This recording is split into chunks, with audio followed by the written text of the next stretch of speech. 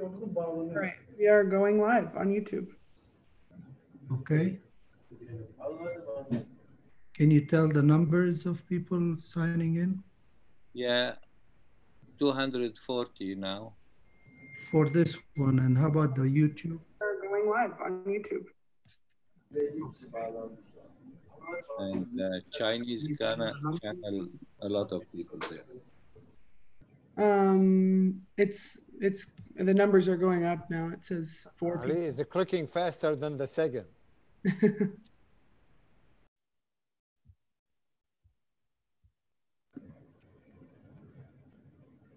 Okay, but we'll just give just a couple of minutes. The YouTube is filling up now. Okay. I mean, it can't fill up because it's YouTube, but you know, it's lots of people are joining now. Well, do you have the number so we can tell if a lot of people who wanted to join are on? 48 now. Okay. Kylie is saying that 1,800 Chinese resident and neurosurgeons are on there.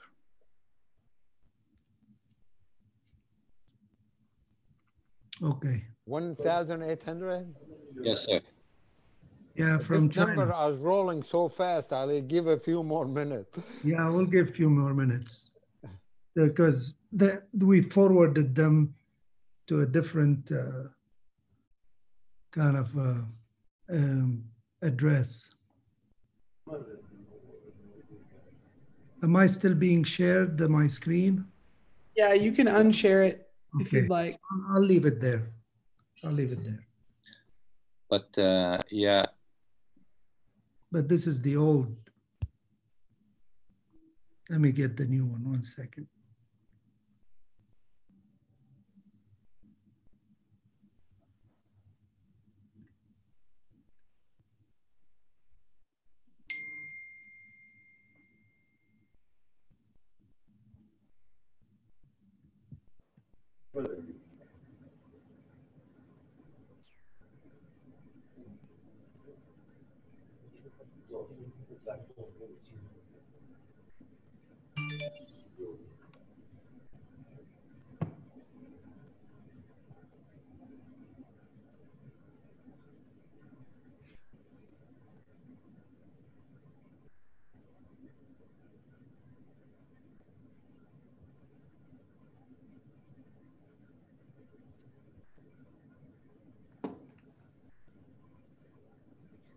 Hey, Dad, for everything that's coming in question-wise from the YouTube, do you want me to just text them to you? Yeah. Because there's a question box on YouTube as well. Yeah. Okay.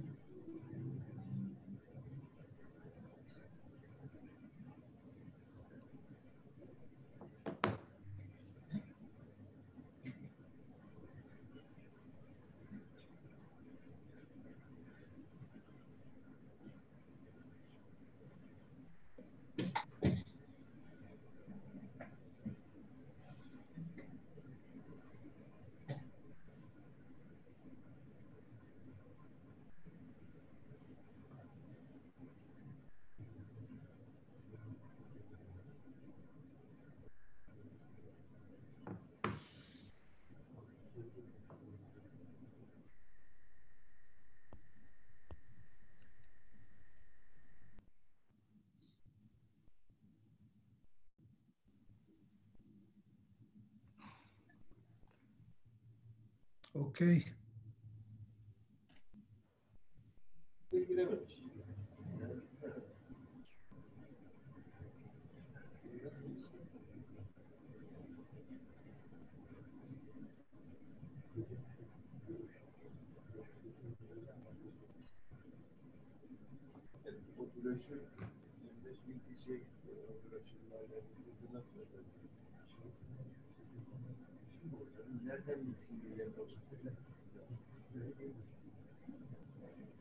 Gina? Yep. Yeah. What's the YouTube number so far? So we know if there is enough, we can get started. YouTube is at 52, and there's 345 in here now. Okay.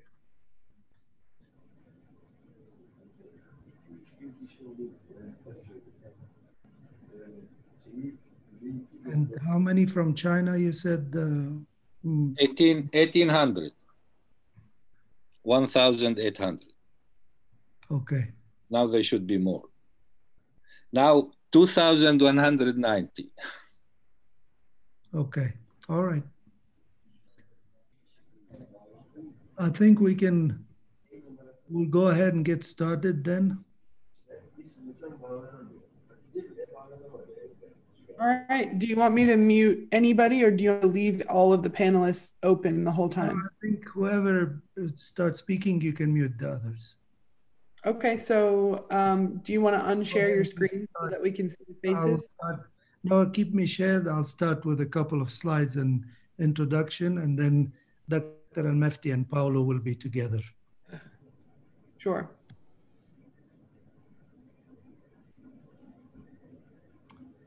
Okay, I think we're on, and I want to welcome all the attendees for this golden opportunity for us. Professor Yazergil graciously accepted to help us presenting this webinar, which is focused on the past, present, and future of microneurosurgery. The picture you see is the Arkansas Neuroscience Institute, which has a background with part of Professor Yazergil's history.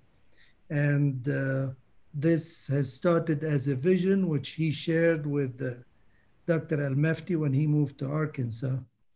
And Little Rock, in his presence and the efforts of Professor Al-Mefty's earthquake that he established in Arkansas led to the training of almost a couple thousand neurosurgeons from around the world, and led to the resurgence of microneurosurgery.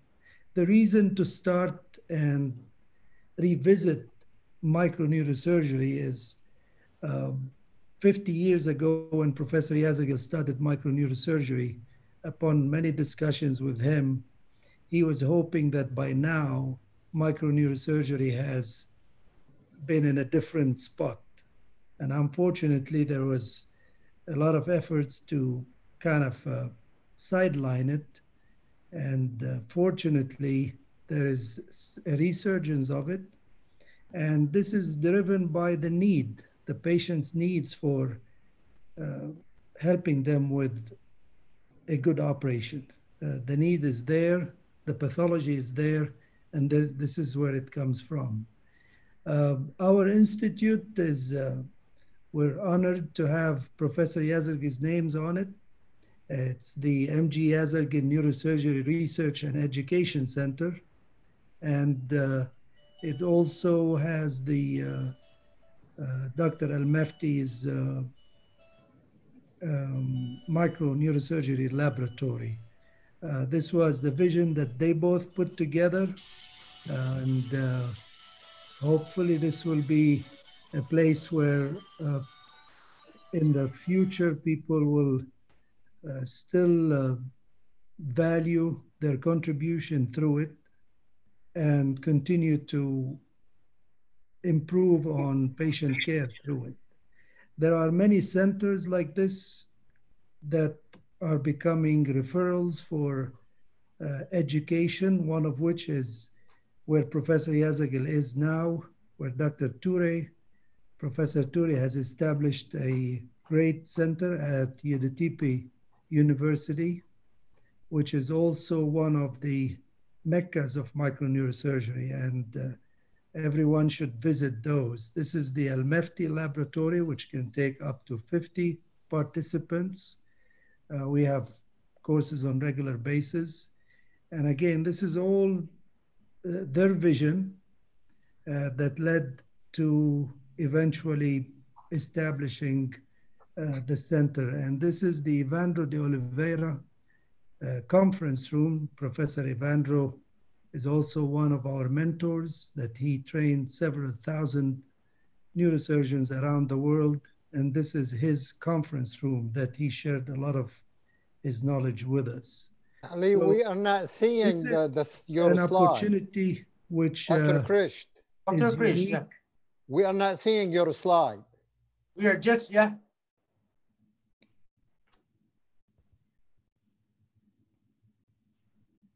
Can you see my slide now? No, we're just seeing No. the advertisement.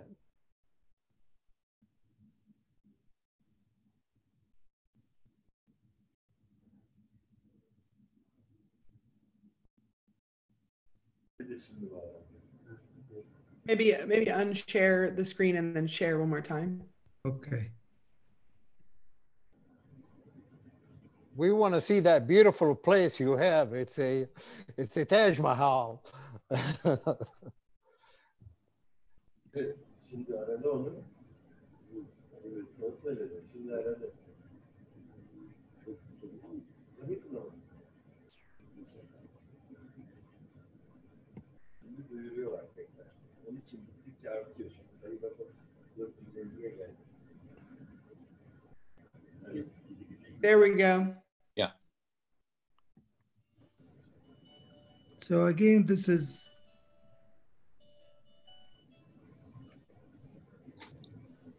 the, as I mentioned, the vision that Dr. Al-Mefti and with Professor Yazergil in Arkansas wanted to establish as one of the places for education on microneurosurgery.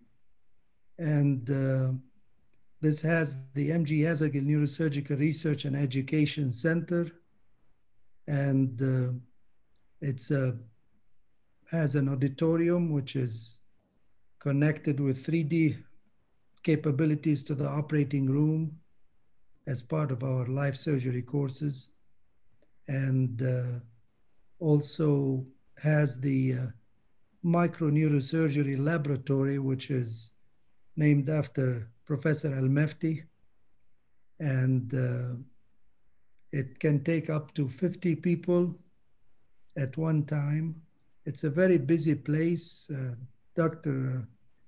Aboud is the director of the lab, who maintains one of the really most active laboratories with his Aboud model. And this is the Oliveira conference room. Dr. de Oliveira has sent a message to this conference, and I will read it later. He's one of the missing pillars of this gathering. As you all know, that he has been suffering with ALS, amyotrophic lateral sclerosis. And in spite of this, he made the effort to send us a message that he wrote with his eye movements on his computer. And I will read it later. So again, he is one of the missing persons here. He's one of the first students of Professor Yazergil, and we are all privileged and honored to have been at one time or another taught by him. This conference is meant to bring back the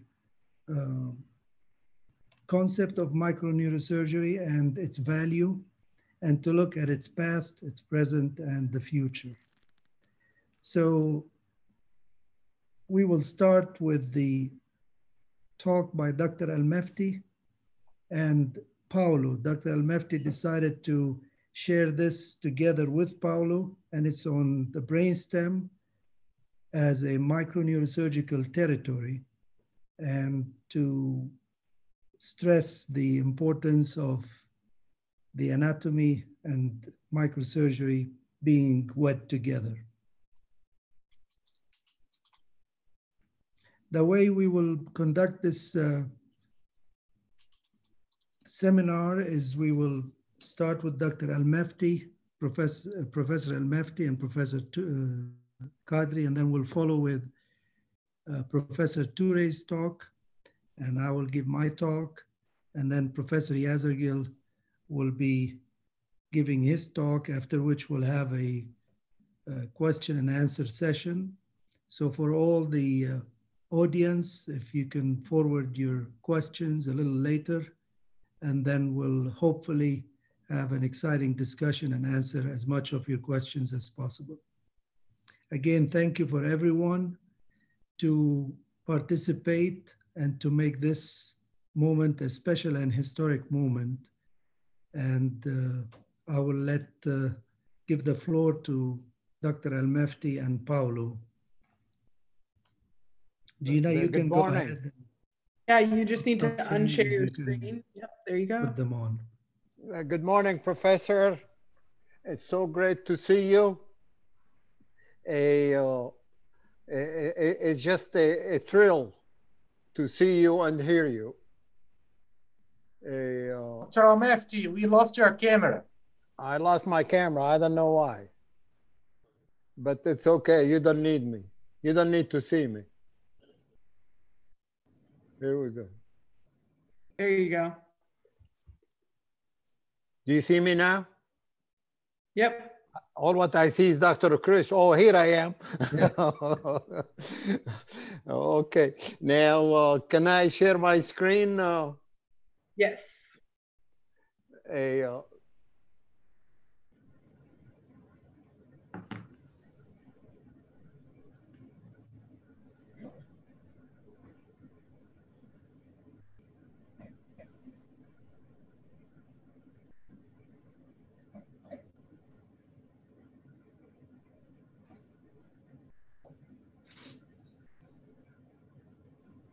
Paul?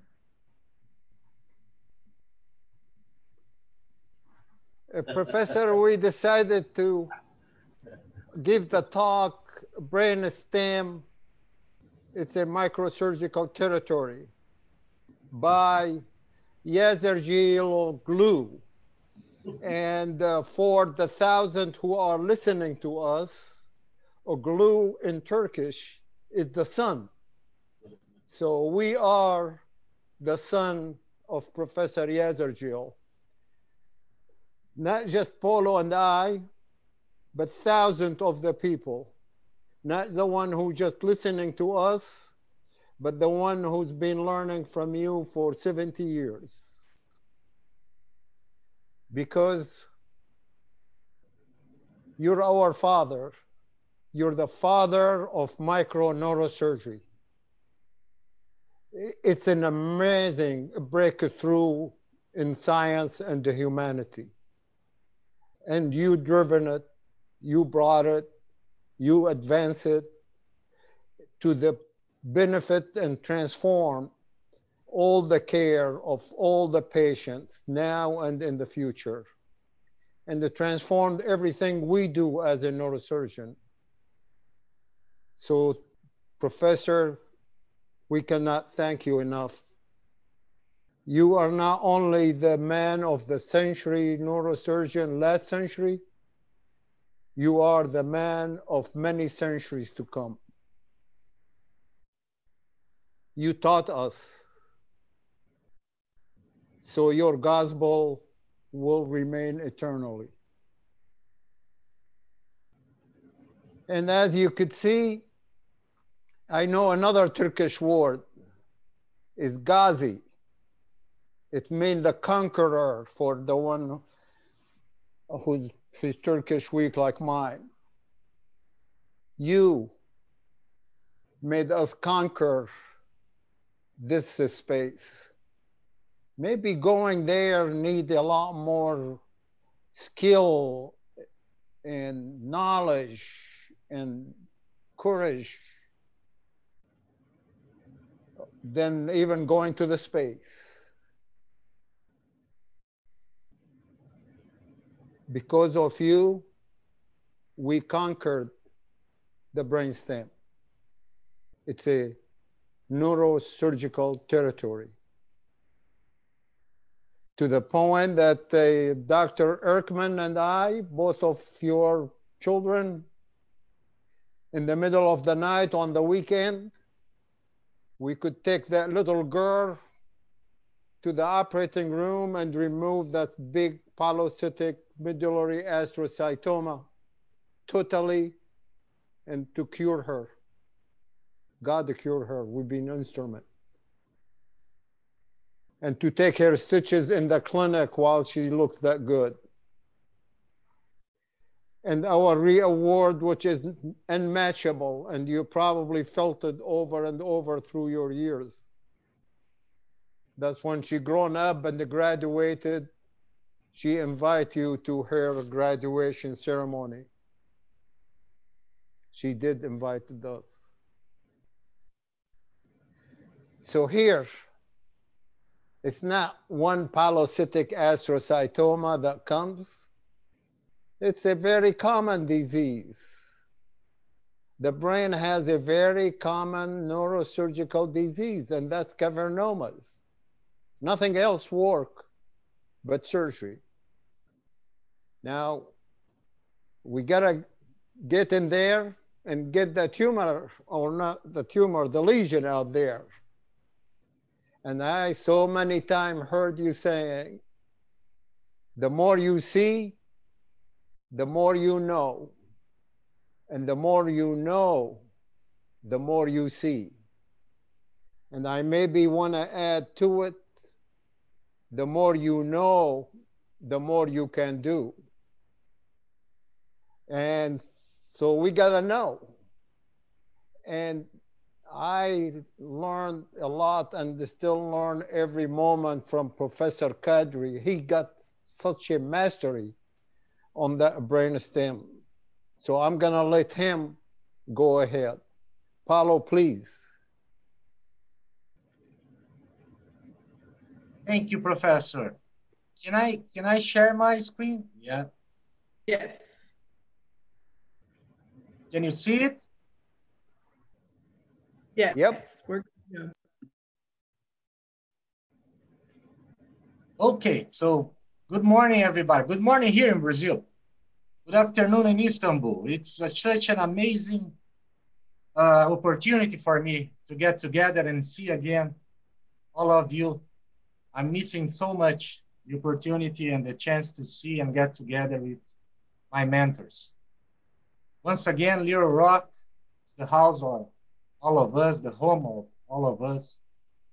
And so thank you, Dr. Krish, to put together this continuation of the Little Rock Study Center that teach us all over the world. I just took from the wall the picture of the sculpture of the metanoia. That's the change of the mind. And I borrowed that and I'm going to use as a background of my slides, trying to explain a little bit of the microsurgery and the brainstem. Now we start with Professor quotes, where he was very deep when he said that the whole brainstem, the central nervous system is eloquent, not just an atom. And that he was very concerned whenever we, the neurosurgery community, say that some tumors are inoperable. Because whenever we say that, actually, we are not considered our ability and our competence as surgeons. Professor said that, that to get all of these competence, we should go to the lab and train and learn not only the skull base, but also the intrinsic anatomy, the systems, and the vasculature of this very deep structure. He did divide the compartments of the brain, and especially in the brainstem. He pointed for us mainly three of them: the ventral, the ventrolateral and the lateral, the dorsolateral, and the dorsal aspect, and also the central lesions that may seed in this area. Professor teaches The main approach was also considered the skull-based approach that later on were mastered by Dr. O'Mahony. Those approaches will open up the window for us to go through the labyrinth and catch the box, the treasure box of the brainstem inside the brain. But that professor also said to us, to open up these boxes and explore our treasure, we do need to know deeply the anatomy. And this is one of the things that he did. This is a model that he made by his hand, trying to understand the intrinsic anatomy of the brainstem. But that's not the only key. As he pointed out in his book, this very beautiful illustration of the brainstem, the nuclei of the descending fibers. He also placed that the pathological anatomy of the lesion is what we're going to spread and open up the way for us to treat those lesions. So I'll start with the point of the brainstem. This very old portion of the brain where we have the white matter outside and the nuclei inside. We can divide the brainstem in three portions: the mesencephalon, the pons, and the medulla.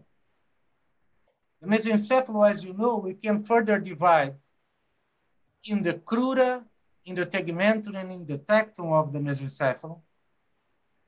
The highest part, the division between the mesencephalon and the diencephalon on the surface is the optic tract. And through the pons, we have the mesencephalic pontine sulcus. We also have the lateral mesencephalic sulcus divided into anterior and posterior the mesencephalon, in descending fibers and in the ascending fibers. At the level of the anterior portion, the crus of the mesencephalon, we know that the main fibers of the corticospinal tract is located in the middle. While in the most medial portion, we have the frontal pontine, in the most lateral portion, we have the temporoparieto-occipitopontine. They will descend to converge toward the pons. On the medial aspect, in the tegmentum, we do have a very crowded place, where we have the integration of the extrapyramidal system with the cerebellar system. And also we do have the relays of the limbic system within the higher portion of the mesencephalon. So this is a very, very, very complicated. And of course, I do not want, or I cannot intend to explain this whole anatomy in just 20 minutes.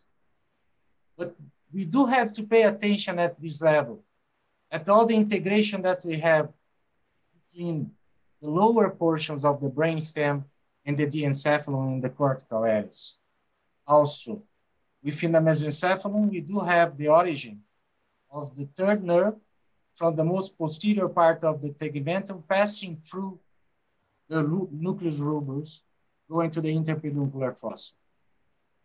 On the posterior portion, lateral to the lateral mesencephalic sulcus, we're going to face the lemniscal triangle, where the most superficial one is what we call the lateral lemniscus, which is mainly auditory system. But also we have the upcoming fibers of the superior cerebellar peduncle. Those we can never forget because we might face motor disturbance if we have injuries on that. And we know that right in the transition between the mesencephalon and the pons is where the fibers of the superior cerebellar triangle will go across to each line. At the level of the tectum of the surface, we do have the quadrigeminal plate, where we can see the superior and inferior collicula. This is a very important place for integration of the visual system. And we do know that there are strong connections also with the diencephalic areas, and through the brachium conjunctiva, through the superior brachium and inferior brachium, the connections of the visual system and the auditory system. This is also a very, very difficult area to understand, especially because this is the transition between the diencephalon and the mesencephalon. And we do know that there are different connections relating in the extrapyramidal and the oculomotor nerves on that area. The pons is located between the mesencephalic pontine sulcus above and the cerebellopontine and the pontus medullari sulcus below. Laterally, we do have the trigeminal nerve as the division of what we call the pons. If on the surface, we may have the transverse, the superficial transverse fibers of the pons, which are mainly fibers coming from the middle cerebellar peduncle. We also have the pontine medullary sulcus, the origin of the 6, 7, and 8 nerves on the recess just lateral and above of the olive. So as we know, the main portion of the transverse fibers of the pons are made by the middle cerebellar peduncle. And these fibers, they will intermingle with the descending fibers of the frontopontine, occipitomedullary, and parieto-occipitopontine. The entry point of the trigeminal nerve is what divides the descending fibers from the lemniscal ascending fibers. Paulo. So this is very important for us. Paulo. Yes, sir. Your slides, they said, I got a message that they're not moving for some. So if you can stop sharing and restart sharing like I have done. I see.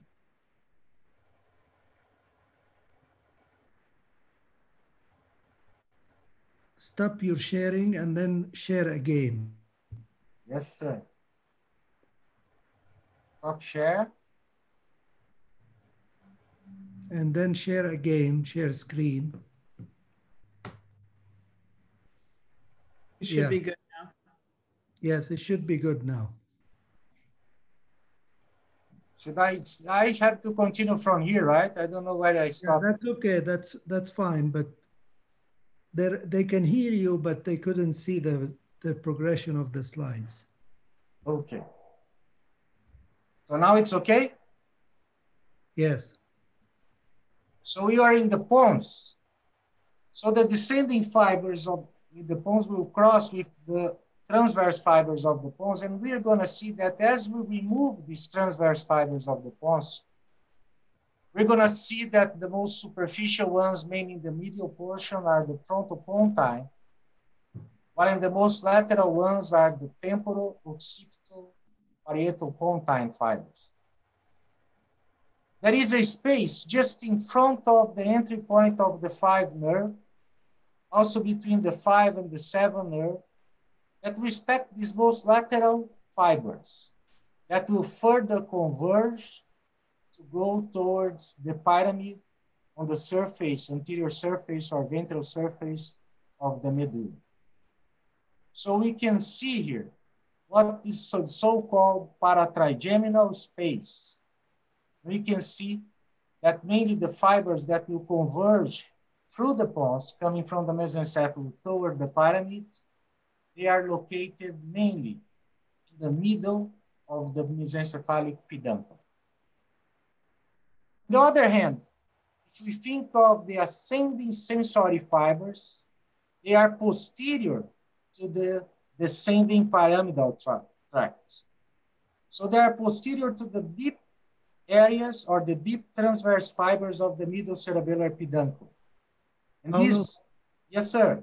Sorry, just I want to mention to some of the audience who are having some glitches, the YouTube is working very well. So if they are having a problem with the Zoom, they can transfer to YouTube so they can see it maybe better. Just an announcement to all the people who may be having problems with the Zoom connection. Okay, go ahead. Sorry to interrupt you. That's okay, Professor. So that's the medial lemniscus. So we're going to see that descending fibers will pass through the pons between the crossing fibers of the middle cerebellar peduncle. While the ascending fibers, they will go deeper and more posterior to the all compact fibers of the deep stratum of the middle cerebellar peduncle. When you go towards the medulla, we're going to see that the presence of the olive will make the division or the entry point of the anterior to it, the hypoglossal nerve, and posterior to it, what we call the lower cranial nerves. We're going to also notice that in the lower portion of the medulla, we're going to face the decussation of the pyramidal tract. So the middle anterior sulcus, and then we have the medulla, the pre-olivary sulcus and the retro-olivary sulcus. Just on the top of the medulla, we have the fossette, where I have the origin of the 7th and 8th nerve. And in the foramen secum, superiorly, we do have laterally the origin of the 6th cranial nerve. The decussation of the pyramidal fibers is the lower portion, the lower part of the medulla. So this is considered the lower limit of the medulla. Now in the medulla, we do have to know the very important connections of the cerebellar system with the spinal cord through the inferior cerebellar peduncle that comes just lateral to the olive. And here we have on the lateral view the descending fibers of the inferior cerebellar peduncle and the ascending fibers of the superior cerebellar peduncle. Now, whenever we want to enter in the fourth ventral, we do have to remember the uvulotonsillar approach of Professor Yashargil, that later on was described as the cerebellomedullary. So, whenever we face the fourth ventricle, we do have to remember the rhomboidal face, we do have to remember the central sulcus or the median sulcus, and the limitant sulcus. We know that the fourth ventricle have a superior portion related to the pons, an inferior portion related to the medulla. On each side, we have the limited sulcus, and if we follow the limited sulcus, we have two small depressions, the superior fovea and the inferior fovea. On the middle or intermediary portion, laterally is what we call the vestibular area. Superior portion, we do have a small elevation, that's the facial collicula. When you go to the inferior portion, we know that the cuneatus and gracile, they will open up to form the obex, posterior limit of the margin di foramen. And then we have three trigones, the hypoglossal trigon, the vagal trigon, and also the area postrema, a very important area related to the respiratory control. Superiorly, we also have another small depression that we call the nucleus of the area or the nucleus ceruleus. If we try to open up this deep anatomical structure, we can see the elevation of the facial nerve turning around the nuclei of the 6. This is the related facial follicula. And we know that the brachial and cuneiform, they are just forming here the lateral portion of the opex, and then they will enter down there and they will do the lemniscal decussation just in front of the nuclei of the hypoglossal nerve and the vagus dorsal nuclei of the vagus. So this is just a glimpse of the box that we have to open. Then we're going to realize that this box is actually way more complex.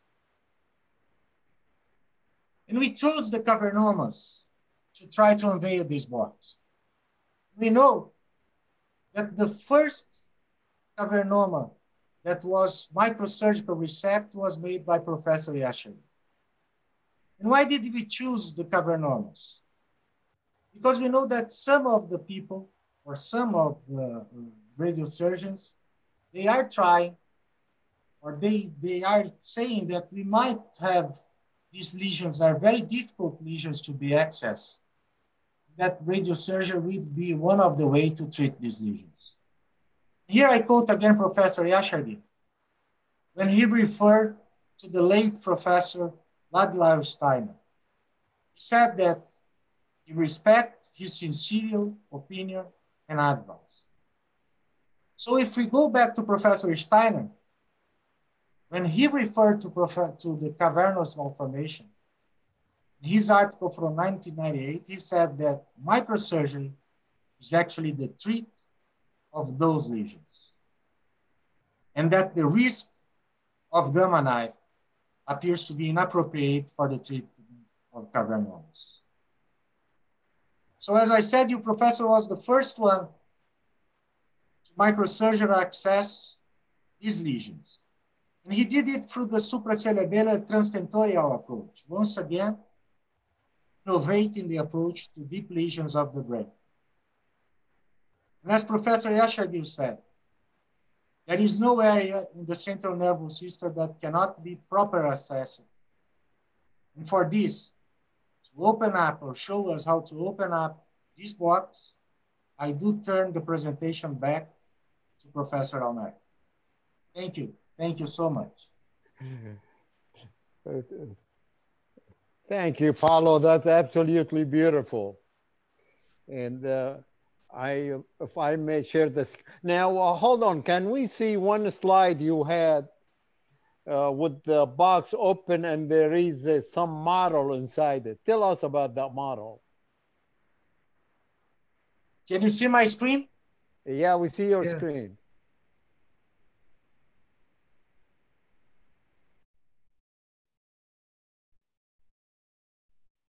So yeah, but sorry.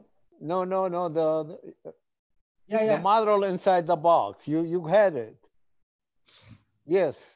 Yes. What's inside? What's there? So this is professor model of the brainstem. He did serial cuts, enlarged the cuts. On both sides, he put in the wood. And then he made, by his hand, the connection of the fibers. And also he managed to place the nuclei.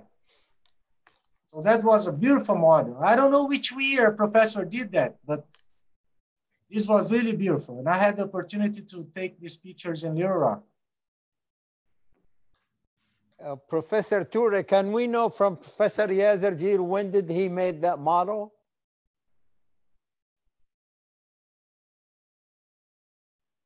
Yeah, 1950s.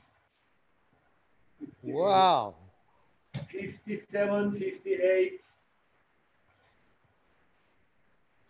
Okay, can I share my slide again?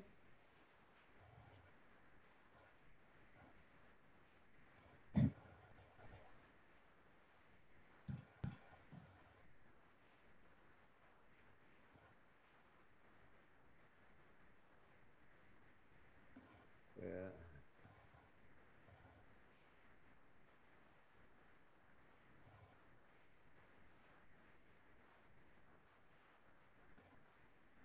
Is my screen on? Yes. Yes, sir. Okay. Yes, we can see.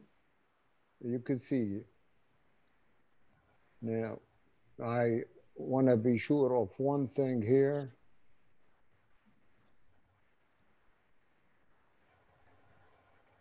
Okay. So what you just saw, I hope a lot of people seeing this in a good resolution screen. It's a breathtaking picture. Whenever I see any one of those dissection of Professor Kadri, it's just a breathtaking. There is nothing more beautiful. But the thing is not, the picture is breathtaking. The knowledge of that anatomy is life-saving. I don't know how many times I called upon Professor Toure and Professor Kadri to come to the operating room to help me with their knowledge of that beautiful anatomy of the brain. And once you understand it, then for me it became a easy thing. cavernomas, which is common, which we're going to see a lot of it in because of the MRI. It needs an approach. We need to open that box Paulo talked about. We need to navigate in the cistern so we don't go through any brain. We need to get to it when it comes to the surface. You cannot dig into a normal neurostructure. You need to aim to target to where it comes to the surface. And then it has to be totally removed. It's not enough to remove that multi-aged clot.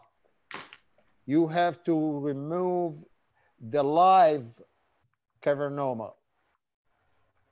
And into doing that, many of them has associated venous angioma that need to be preserved. Is my screen good, Ali, or I have a... It's very good. It's very good. Taking the whole thing, because I have some picture of it. I don't know why. No, it's looking good. I have the participant on it. Okay. So here an example. Pontine cavernomas has an associated venous angiomas. The closest to the surface is here laterally in the pons, between the pyramid and the lateral lemniscus. So it's very obvious the road to it is straight in like that. And that's what we call the anterior petrosal. You drill the petrous apex, you cut the tentorium, and here the fifth nerve, and under the 5, above the 7, you got an entry right there where closer to the surface. And then it entered, evacuate the hematoma. The hematoma will be multiple age, some clotted, some old, some new. But that's not the lesion. That's not the operation. That will make the patient neurological function much better because of the decompression. But for the patient to live forever happy, we need to get to the live cavernomas. And here it is. You could see those small vessels down there. That's what needs to be removed. And all the time preserving the venous angioma. That's cavernoma that need to be removed. That's the venous angioma need to be preserved. Till you see that nice, clean surface gliotic of the brainstem. And you could see the approach straight into it. You see it's totally gone. And amazing how well these patients recover from hemiparetic and eye dissociation to a full neurological function. Now, here another one, but this, as you could see on the coronal, it's low, it's below the 7. So the anterior petrosal through the petrous apex will not be the right approach to it. The right approach to it will be the posterior petrosal, the presigmoid transtentorial. And here you could see the 7, the 6, the lower cranial nerve down here, the choroidal plexus, and then we're gonna get the surface of the pons under the 7th nerve, which you're seeing right there. And again, I asked Kadri in which direction I should enter the pons. And he wants me to enter the pons parallel to the fibers instead of cutting them. So that will be parallel to the fifth and the seventh nerve. And here you got it. So that's the petrosal. Now here it's on the same level. You see, this is the facial, but this is far away from lateral entry.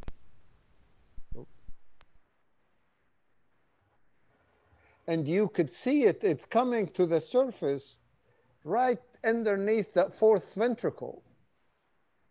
So in a lesion like this, that it is presenting itself in the floor of the fourth ventricle, yes, the approach to it will be through the fourth ventricle. The lateral approach, it's safer between the pyramids, but you could get into the floor. We're stimulating to define where is the facial colliculus. You could see the little discoloration where the cavernoma was closest to the surface. And we open it along the medial longitudinal fasciculus off the midline, so you don't get the intraocular ophthalmoplegia, above the nucleus of the 7, which we have identified with the stimulation. Intraoperative monitoring here, it's extremely helpful. And you could follow it till you have totally clean surface and totally removed. And again, it's amazing that these patients, how well they recover after the operation. Now, they might have recovered slowly because the hematoma will start to resolve. But it's okay to take the credit for their very good recovery and fast one. Now, but how about this one? If you look at that sagittal view, and I'm not seeing it on my screen, but you could see the only thing left of the medulla is the floor of the fourth ventricle. A very little medulla left posteriorly. So you cannot go from the fourth of the fourth ventricle. You cannot go from the back. In this one has to come straight midline from the front. And that's what the transcondylar approach has provided us. You can see here vertebral artery, here under the vertebral junction, right in the midline. Here the pyramid on one side. This is the cavernoma come right at the midline.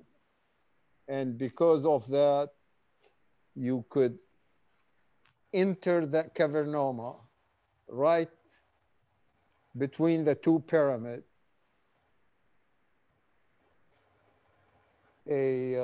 Totally avoiding the posterior entry of that precious remaining fourth ventricle.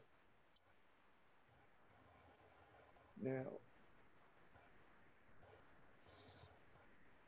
and again, one will pursue it till get all of that cavernoma out and be sure that all of it is removed. Otherwise, they will rebleed again. Now,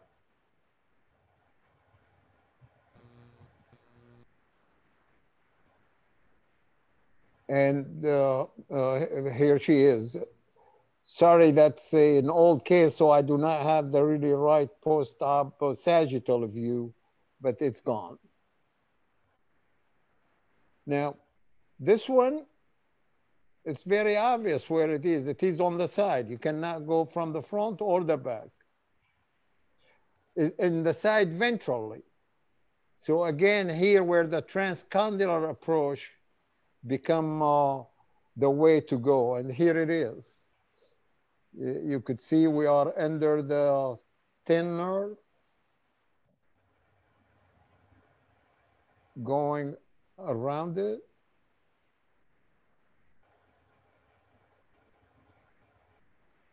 You gotta get it all out, the live cavernomas, the vessels. And that, you know that you did that when you reach to a gliotic plane surface between the lesion and the brainstem itself. You could see it. You see the gliotic surface coming? Still there is more underneath.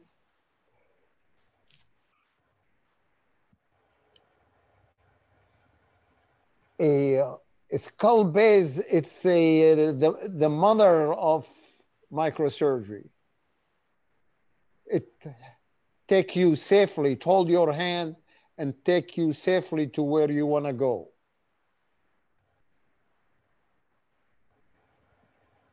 So the skill is the microsurgery of what you do inside that precious box. But it helps a lot if you open that box wide open in the right way. And I think that combination led to be able to totally remove curatively these lesions and have improved patient, not just intact patient, but improved patient. Try to look up again. Here, this is obvious. You can't look up. She has a conversion spasm. She accommodate but not react with the pupil. So she had something at the quadrigeminal plate, and sure indeed has this lesion at the quadrigeminal plate. And you could see it right in there. But look down here, a huge venous angioma is, and it's not an AVM, it's cavernomas with associated venous angioma that need to be preserved. So the entry of this is so tiny little window to avoid any injury to the venous angioma or to the vein of Galen that is going or coming to it. What I'm saying, you gotta be so gentle, being able to pull out things from very small opening unnoticed. And it's gone. Look way up for me. Look down. Look to the left. Look to the right. And again, it's amazing how well they recover and fast. Now, then this is another one. Here it is, the cavernomas and the things. We know how to do that. And obviously the best approach is to get on that supracerebellar lateral, like Professor Yazerjil described it. Dr. Al-Mufti? Yes, sir. I give you 5 minutes warning. I'm gonna be 2 minutes. Okay. I'm finished.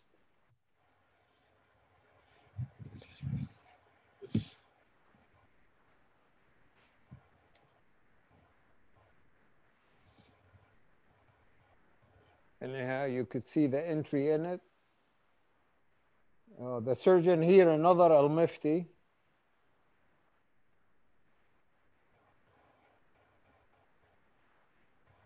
And we did good job.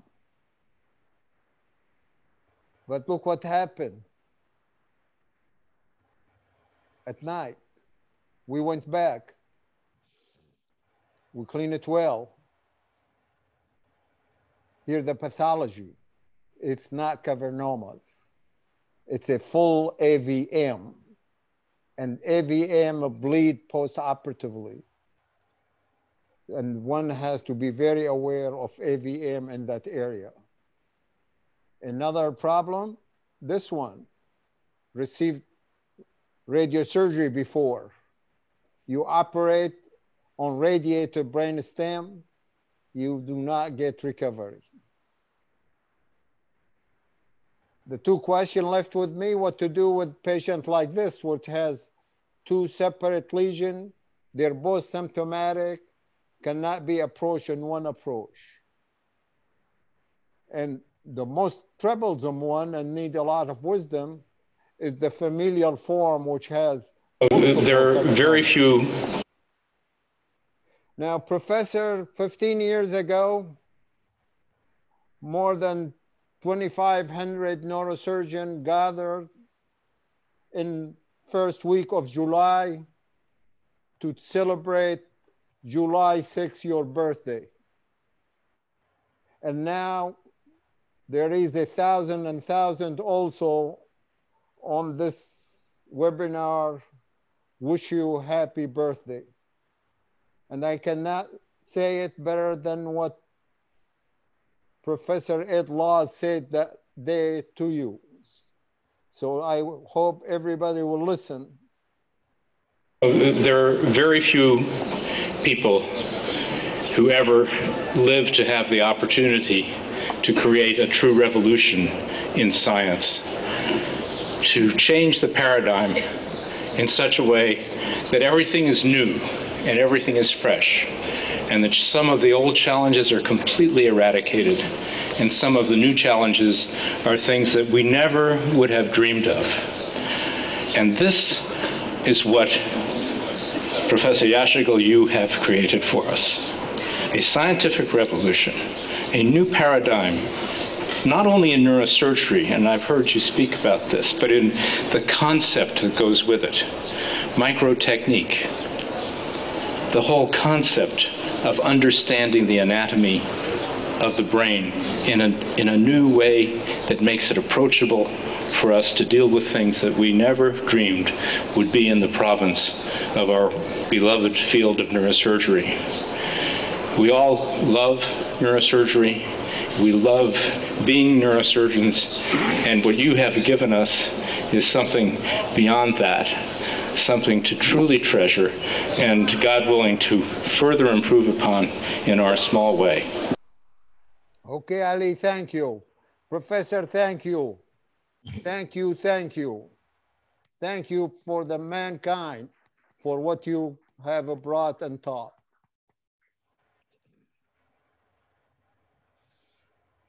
Okay, Ali, you're taking over. Dr. Krish. Yes, sir. Take over me, I'm out. Okay, thank you very much, Dr. Al-Mufti. And to be exact, the number of attendees between the our session and the YouTube and the Chinese link is about 3,000 people. So our next speaker is Professor Toure, and I will quote Professor de Oliveira, who I will read his note later. He describes Ugur as the best fellow of Professor Yazergil ever. So Dr. Toure has taken the most from Professor Yazergil, and he is very lucky. I'm always jealous from him because he has Professor Yazergil next to him every day. And his knowledge of the anatomy and what he acquired has really made his surgery something beautiful to watch. And there's much more to come from him, I'm sure, in the future. And he also established an amazing setting that we like to look at it as the twins of micro neurosurgery centers here in Little Rock and in Istanbul. So, Ugur, you're on. Yeah, thank you very much, Professor Krisht and Professor Yashargil, Professor Al-Mufti, Professor Krisht, Professor Kadri, and Professor de Oliveira, and dear friends, colleagues. It's great pleasure and honor for me to be part of this historical webinar. And good morning, good afternoon, and good evening. especially today, we were planning to do Future of Microneurosurgery and Neuroanesthesiology Congress in Istanbul. And because of coronavirus problem, we postponed it to next year. And I would like to announce here now that we look forward to have all of you next year in Istanbul. And my talk about the microneurosurgical removal of thalamic lesions. And thalamus is part of the diencephalon and consists of two interconnected ovoid nuclear masses connected with the telencephalon cranially and with the mesencephalon, rhombencephalon, and medulla spinalis caudally. And it is in the center of the brain. And it's commonly regarded as a gateway for all inputs directed to the telencephalon, and it plays an important role for somatic, vegetative, and cognitive functions. It may be speculated that the little knowledge of the region and difficulty to surgical approaches are the responsible for the conservative attitude generally shown in the neurosurgical community toward the thalamic lesions. Thalamic lesions are deep-seated, real deep-seated lesions, but majority of these lesions are focal at diagnosis and amenable for surgical resection. Surgical treatment is still challenging because of the deep location, complex vascular anatomy, and proximity of the internal capsule. But I had first time I saw thalamic surgery in 1990 in Zurich. And then I had an interest with this region. And I am really one of the luckiest neurosurgeons because from now, 1990s to 2020, 30 years, I have a chance to work with Professor Yaşargil, and he gave me courage to do this surgery. And most of the cases, what I operated, he was just behind me and he was watching me. He was giving me ideas and he's discussing with me. And I would like to thank to him to not only his help to me, his help to my patients. And this is his classification of growth patterns of thalamic tumors. But what we know, the thalamic tumors do not invade the internal capsule. Thalamic gliomas not invade the internal capsule, and thalamic gliomas not invade the hypothalamus. This is the key of the success of thalamic tumor surgery.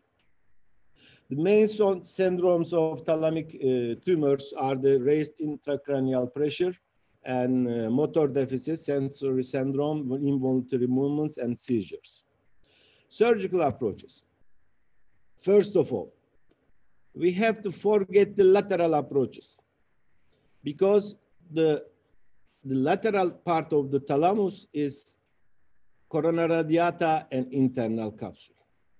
So we should forget it. And we should imagine the whole internal capsule and corona radiata in the lateral part. And the same in the coronal picture you can see. Forget to approach to thalamus from lateral. We can approach to thalamus from transcallosal or totally transcisternally. And this is the beautiful dissection of Dr. Carlos Serra from Zurich. And we publish article together to describe 4 surgical surfaces of the thalamus. As I told you, forget the lateral part, but we have ventricular part and cisternal part of the thalamus that we can do surgery. First one is lateral ventricular surface here between choroid plexus and the caudate nucleus. This is lateral ventricular surface of thalamus. We can reach thalamus from here. Second one is the velar surface under the velum interpositum. If you mobilize the fornix, you can reach the velar surface. Another one is the cisternal surface. The pulvinar is totally cisternal, pulvinar of thalamus. And most of the lesions in the thalamus is located in the pulvinar. And the fourth one is the third ventricular surface. This is green one. So we have to keep this picture in our mind, and any thalamic lesion, we should choose our approach through these surfaces. And we published this classification 3 years ago. Now, I would like to share with you with my experience with the thalamic surgery last 15 years. And I like to demonstrate single case for each approach. We have 4 approaches to thalamus. First one is the anterior transcallosal approach. This is the only you need to do callosal, small callosal incision. The other 3 approaches, you don't need to cut anything. Second one is the posterior interhemispheric transtentorial subspinal approach. Third one is perimedian supracerebellar transtentorial approach. And last one is the perimedian contralateral supracerebellar suprapineal approach. Anterior interhemispheric transcallosal approach, we can use the lateral ventricular surface of the thalamus. So we can go directly to thalamus through this approach. We need just small callosal incision. This is the sample of case. Left is left always in my slides, which I learned again from Professor Yashargil. So 1 week history of severe headache, double vision, and vomiting. This is large left thalamus glioma. Look at this. Internal capsule is always intact. And hypothalamus is always intact. But this tumor can go down, herniate to also the posterior fossa. Anyway, this is, I think, very suitable case for transcallosal approach because it's the lateral ventricular surface of the thalamus is tumor. So if we do transcallosal incision from here, of course, we have to choose the direction, not go this way. We have to go this way, and then to reach the surface of the thalamus. And again, internal capsule is always separated by the tumor. And we have to choose our approach. We have to check the, this is sagittal bridging vein, so I can go more anterior than coronal suture.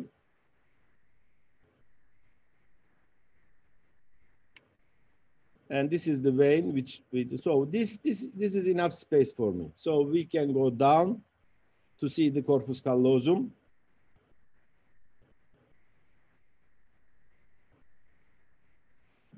Very important point for me to choose the callosal incision site.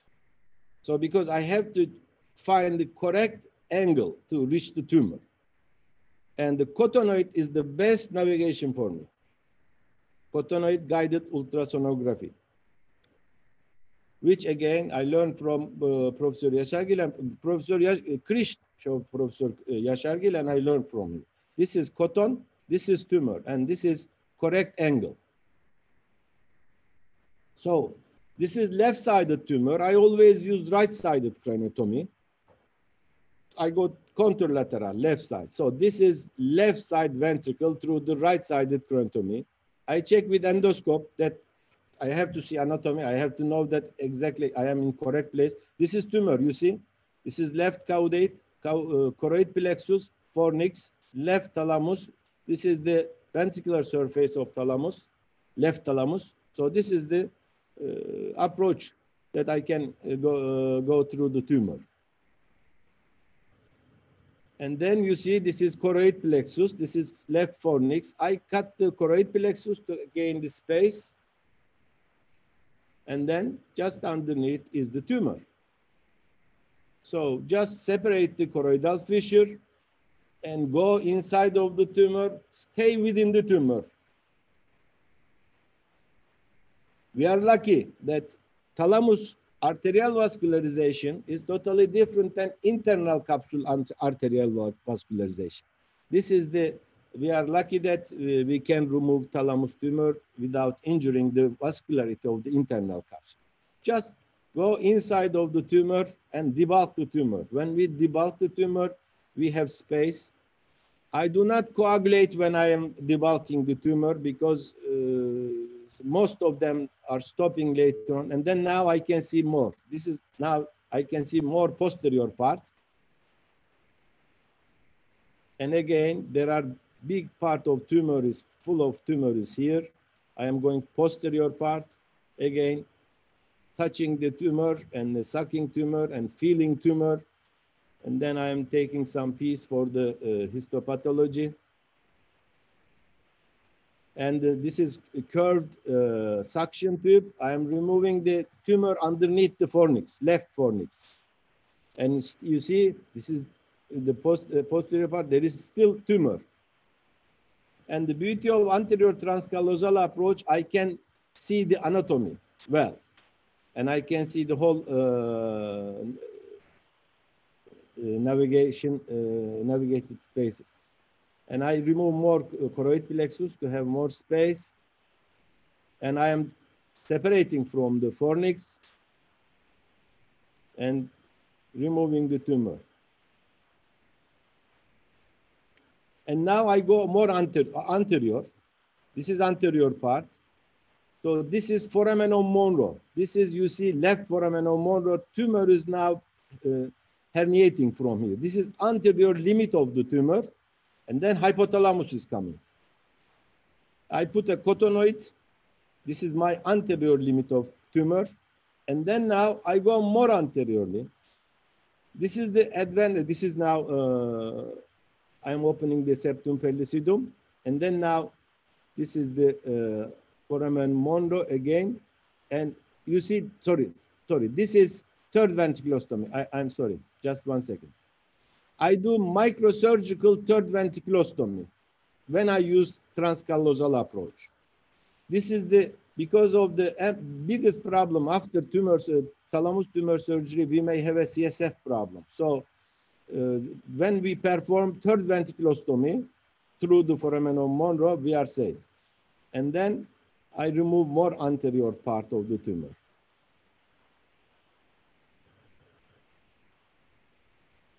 This is almost end of the surgery.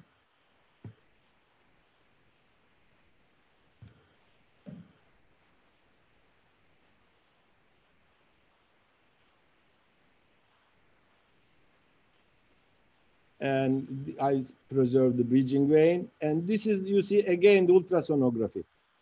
This is callosal, and this is the tumor cavity. And this is preoperative tumor, and this is intraoperative ultrasound tumor cavity.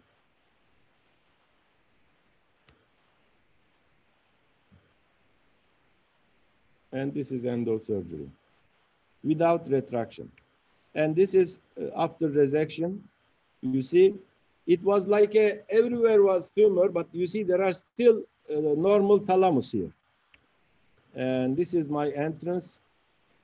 And this is go directly to the left thalamus through the anterior transcallosal approach. And the sensory and motor fibers are normal after surgery. And it was anaplastic astrocytoma.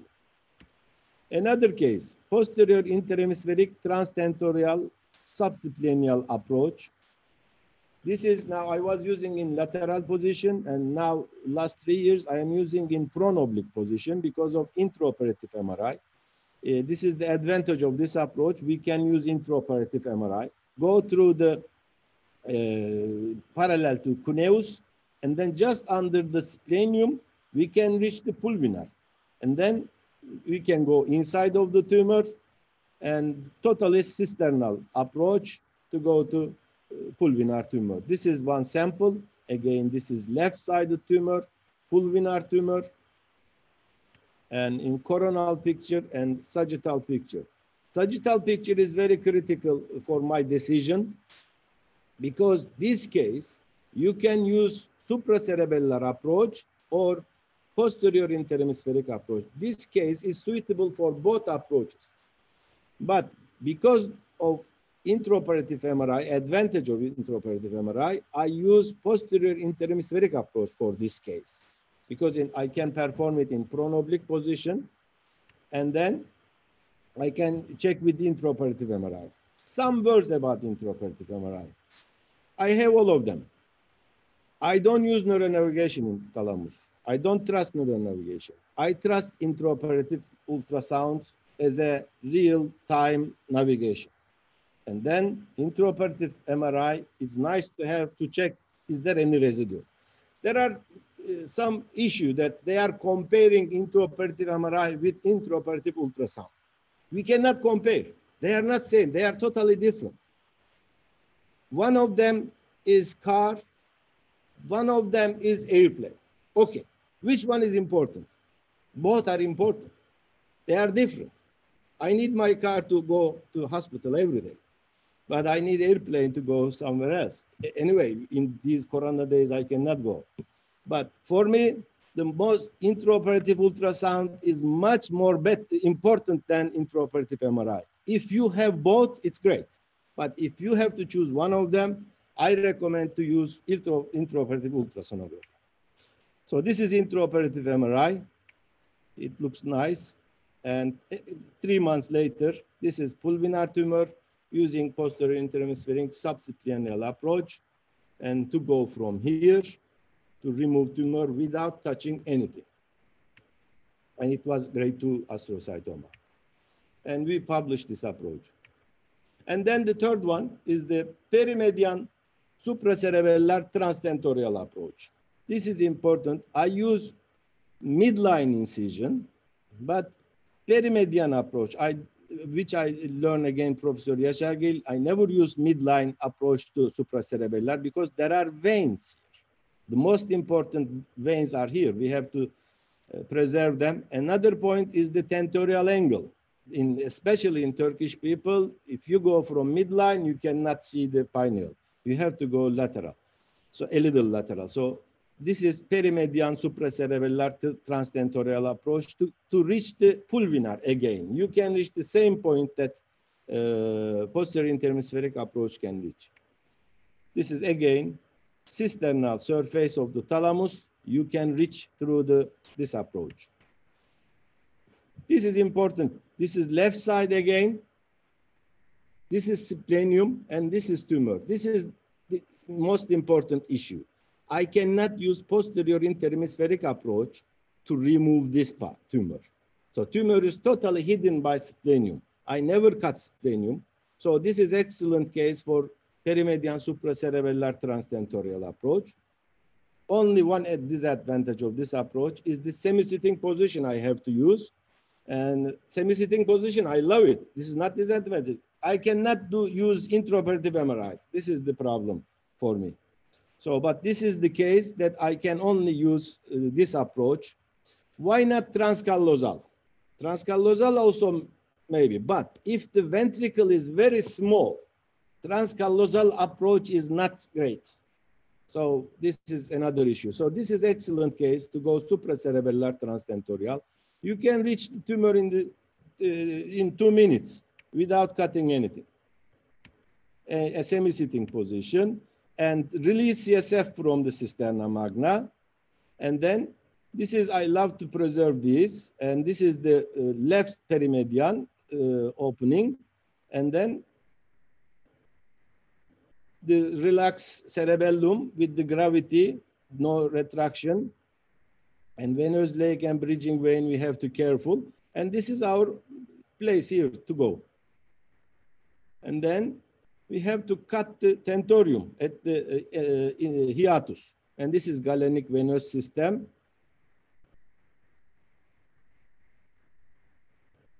And cut the tentorium perpendicular to hiatus.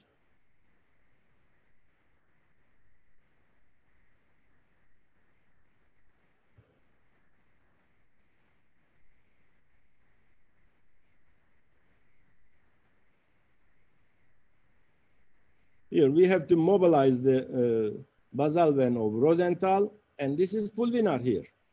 This is tumor. And this is posterior cerebral artery and tumor in the surface. And just go inside of the tumor and remove it.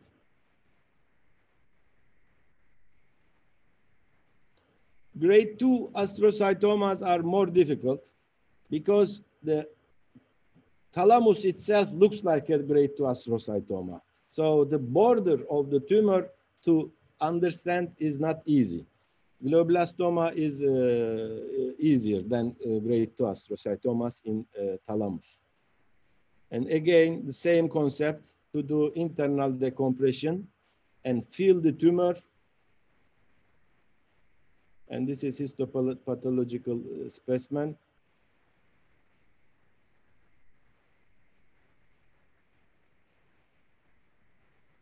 And the medial side is the ventricle. And I'm trying to feel the tumor and trying to find the border of the tumor.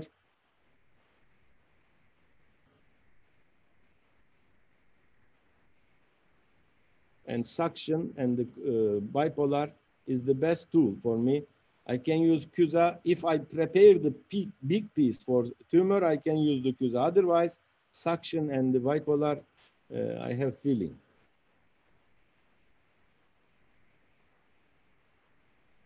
And now I use the CUSA. I know that piece is tumor.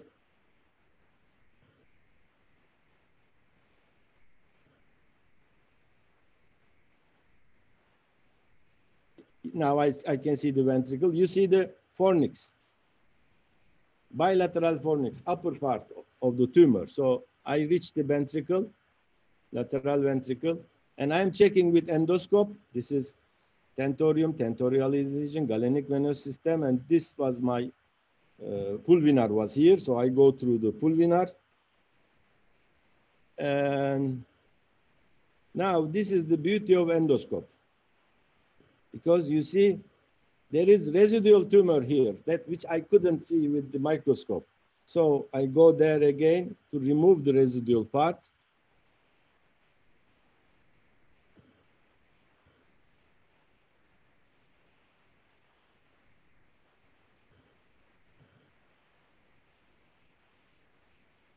So again, I am checking. This is intact tentorial bridging veins. And going there. And this is the advantage of semi-sitting position. I know some people is using lateral or prone position for this, but, and this is fornix bilateral. And this is right thalamus. Yeah, okay. And this is after surgery. You see, this is my direction to go to left pulvinar tumor. It was sensory and motor fibers are normal, and it was low-grade oligoastrocytoma. The last approach is the same incision, same craniotomy, but just contour lateral, but supracerebellar and suprapineal. Not for, I know that this approach described for pulvinar, but I use this approach for not for pulvinar. I use this approach to go to third ventricle surface of the thalamus. Third ventricular surface of thalamus, I think this is the best approach. And this is the case. You see, tumor is in the third ventricle surface, and I don't prefer to go transcallosal, transchoroidal, and there is normal tissue here. And so the best way for me to go to contour lateral perimedian approach. This is sensory and motor fibers are normal. So this is the approach, the same direction, but not pulvinar. Go find the pineal and go inside of the ventricle. Again, the left side, bridging veins, I mobilize them, I don't coagulate them. Again, because of the gravity, cerebellum, and now the quadrigeminal cistern, I open it.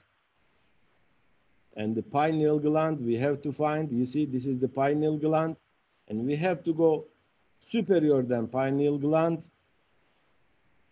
Yeah, here is the pineal gland, and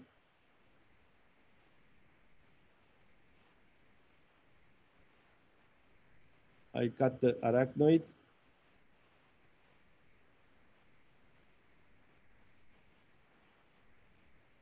And here is the ventricle. And here is the tumor. And this is the endoscopic view. Contour lateral, suprapineal approach. This is fourth nerve, tectum, pineal gland, go upper then. And this is the choroid plexus of third ventricle. And here is the tumor. And bilateral foramen of Monro. This is the tumor. I think this is the only way to get this tumor, to reach this tumor through this approach. And this, I'm taking PEES for histopathology. And I have now 4 cases, the same case, and 4 of them are benign tumor. This is interesting. Pulvinar tumors are mostly malignant, but third ventricle tumors are, all of them, I have 4 cases, all of them are low grade. I don't want to tell benign, sorry, low grade. So we find the border.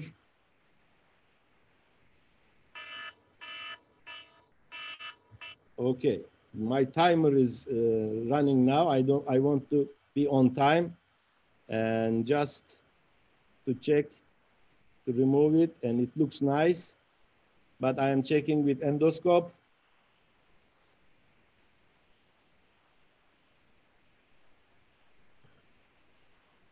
You see, there is residual tumor here. You see, this is the, again, the advantage of endoscope. There is residual tumor that I can see with the endoscope, and I use curve suction and bipolar to remove that.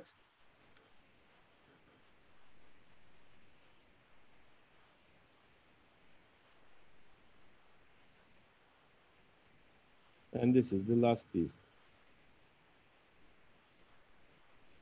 Yeah, okay.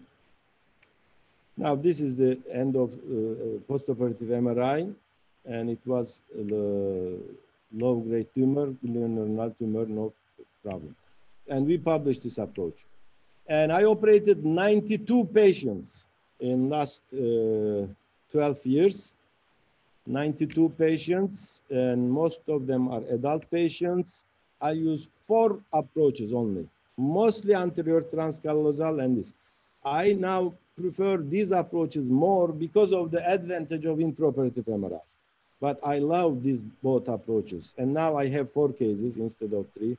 But this is only for the third ventricular surface of the thalamus, this approach. And then I operated, some cases I operated 2 times, 3 times because of the high-grade tumors. And I use, these are the whole histopathology, mostly gliomas, and unfortunately, mostly high-grade gliomas. And I have no surgical mortality. One major surgical morbidity due to CSF problem. Even patient wake up very well. With the CSF problem, we had many CSF surgery, and patient unfortunately did not well. CSF circulation problem in 7 patients we had, and high-grade gliomas. This is, we have to keep in our mind. So for this reason, I performed the microsurgical third ventriculostomy. And most of the patients are same or better than preoperative period. And microneurosurgery allows safe removal of thalamic lesions with acceptable risk of morbidity. Individual patient has to tailor, and for surgical planning, neuroimaging is essential. And we have to understand the exact point of the growing pattern of the tumor or lesion. And radical resection should be goal for high-grade or low-grade tumors. And high-grade glioma patient may have CSF problem. We have to be careful about this, and anterior interhemispheric approach could be one of the first choice. And prognosis of depend of mainly for resection amount and the tumor type. Of course, adjuvant therapy should be utilized depending on histopathology. I like to show this slide that in the modern era, we have many toys now, and I love them, and I have all of them, but they are not enough. And this is not the answer of surgery, success of surgery. This can help us, but we need to have we have to put this information together with our anatomical knowledge, our correct indication, surgical approach, and microneurosurgical technique. And we need all of them. And of course, this is not my work alone. I'm working with Professor Yaşargil, and I'm with the excellent team, and I'd like to thank all of them. Thank you, Dr. Krish. Thank you. Thank you, Professor Ture. Beautiful presentation. And I was mistaken earlier. I said there was about 3,000 who are attending. We have about 5,000 people who are attending in between the different connections. I will go forward with my presentation now. I'm very eager. Just, yes. I like to mention that this work is just accepted in Journal of Neurosurgery, so they can read in detail this series. Right. Thank you. Great.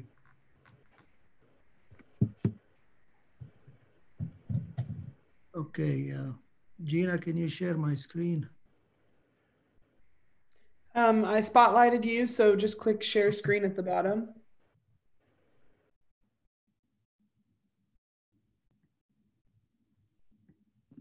We can see it. That's great. Okay.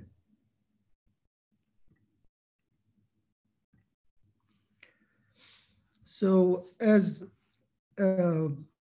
was mentioned before, the value of microneurosurgery is in the last slide that Professor Ture showed. We have to master the anatomy and master the approaches and decide what's the best approach. But one of the things that Professor Al-Mefti and Professor Kadri mentioned is what Professor Yaşargil gave us is the courage to go places where normally we did not feel comfortable doing, because he was kind of leading in this aspect of it.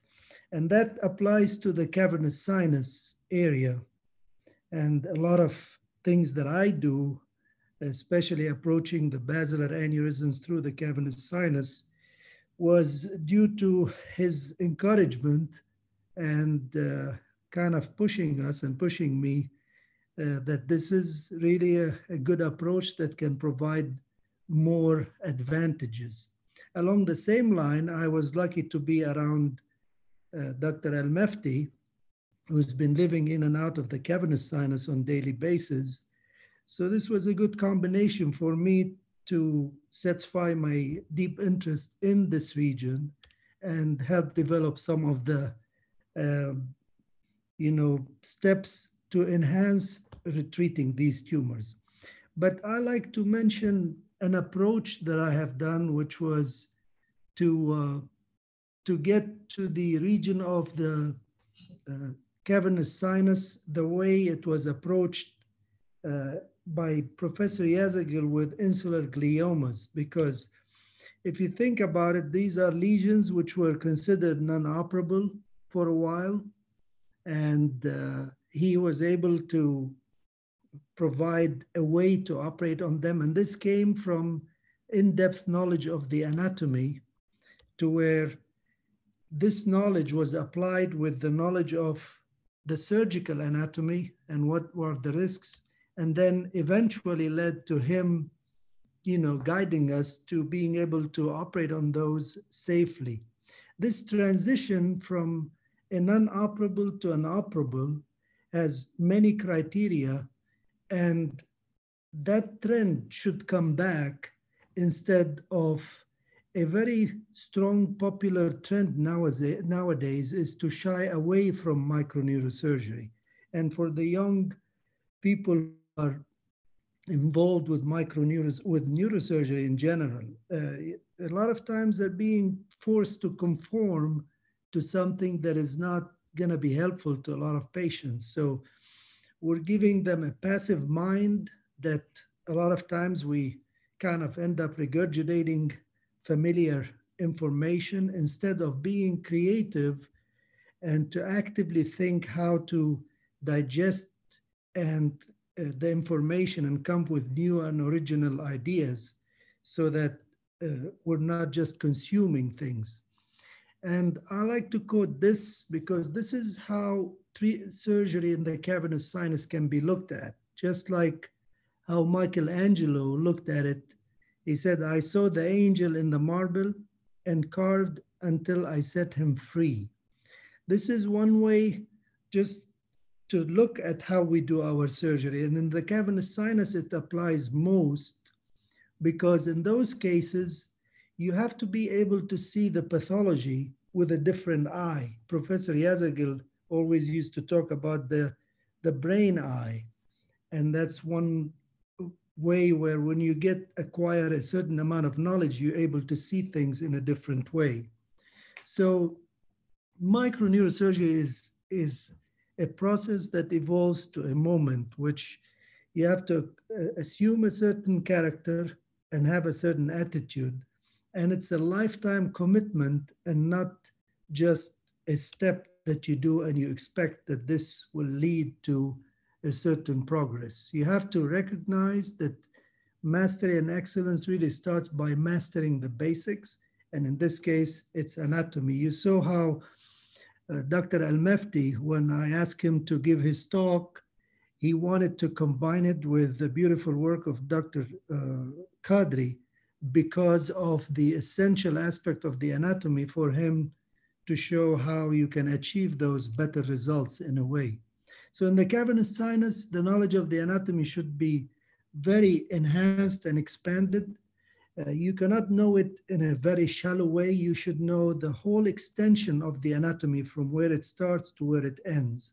And then you can understand the pathology and how and where these tumors or approaches have to be done in order to make it more clear. So understanding anatomy leads to understanding pathology, and understanding anatomy also leads to understanding the physiology of how things work. And we have to get that depth of anatomy. So coming to the cavernous sinus, and I'm going to take an example of meningiomas, knowing where these tumors grow from is essential because you have to reverse the growth of these lesions. And they start in this area, in my humble opinion, and then they spread out and to different extent, and that's how they present. There's a lot of hodgepodge of literature, and this shows you one of the publications which has a big mistake in the picture depiction because they have the nerves inside the tumor, and that's not really a good understanding of the anatomy of these lesions. These nerves are all on the outside except the sixth nerve. And if we start with the wrong assumption, we're going to do the wrong operation. And then we end up with results like this. These are like patients that I see frequently with significant problems. By the time I see them, they've already lost vision and lost all the functions, and they've been radiated and treated so many ways. And you can see the only thing missing here is the temporal lobe and not the tumor. The surgery is easy now because everything has already been damaged, but unfortunately the morbidity is already decided. So doing these incomplete jobs which led to failure, we should take those as a part of our incentive to a success. Failure is not the opposite of success. If we failed before, we shouldn't just say, you should never operate in the cavernous sinus and that's it. So if we look at this depiction of the anatomy of the pathology, and these tumors start in this corner and they grow in the cavernous sinus towards Meckel's cave. And the proof to that is in front of us because this is a small tumor, and that's how it looks when it gets larger and extends. You can see the extension of the tumor in a different case. And then they start going under the nerves, except for the sixth nerve, which is buried inside, and they extend in different way. And this observation is what I alluded to earlier, very much like how Professor looked at the gliomas and decided with knowledge of anatomy, knowledge of the clinical findings, that these should be operable.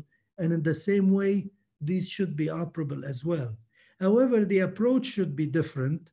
We shouldn't go into them with the lack of knowledge, then it will look complex instead of simple, and our ignorance will portray it as a difficult area. So we have to approach it in a sense of going in and dissecting the nerves, very much like what we do in peripheral nerve surgery. In peripheral nerves, we go to where normal is, and the normal here is in the superior orbital fissure region and in the brainstem.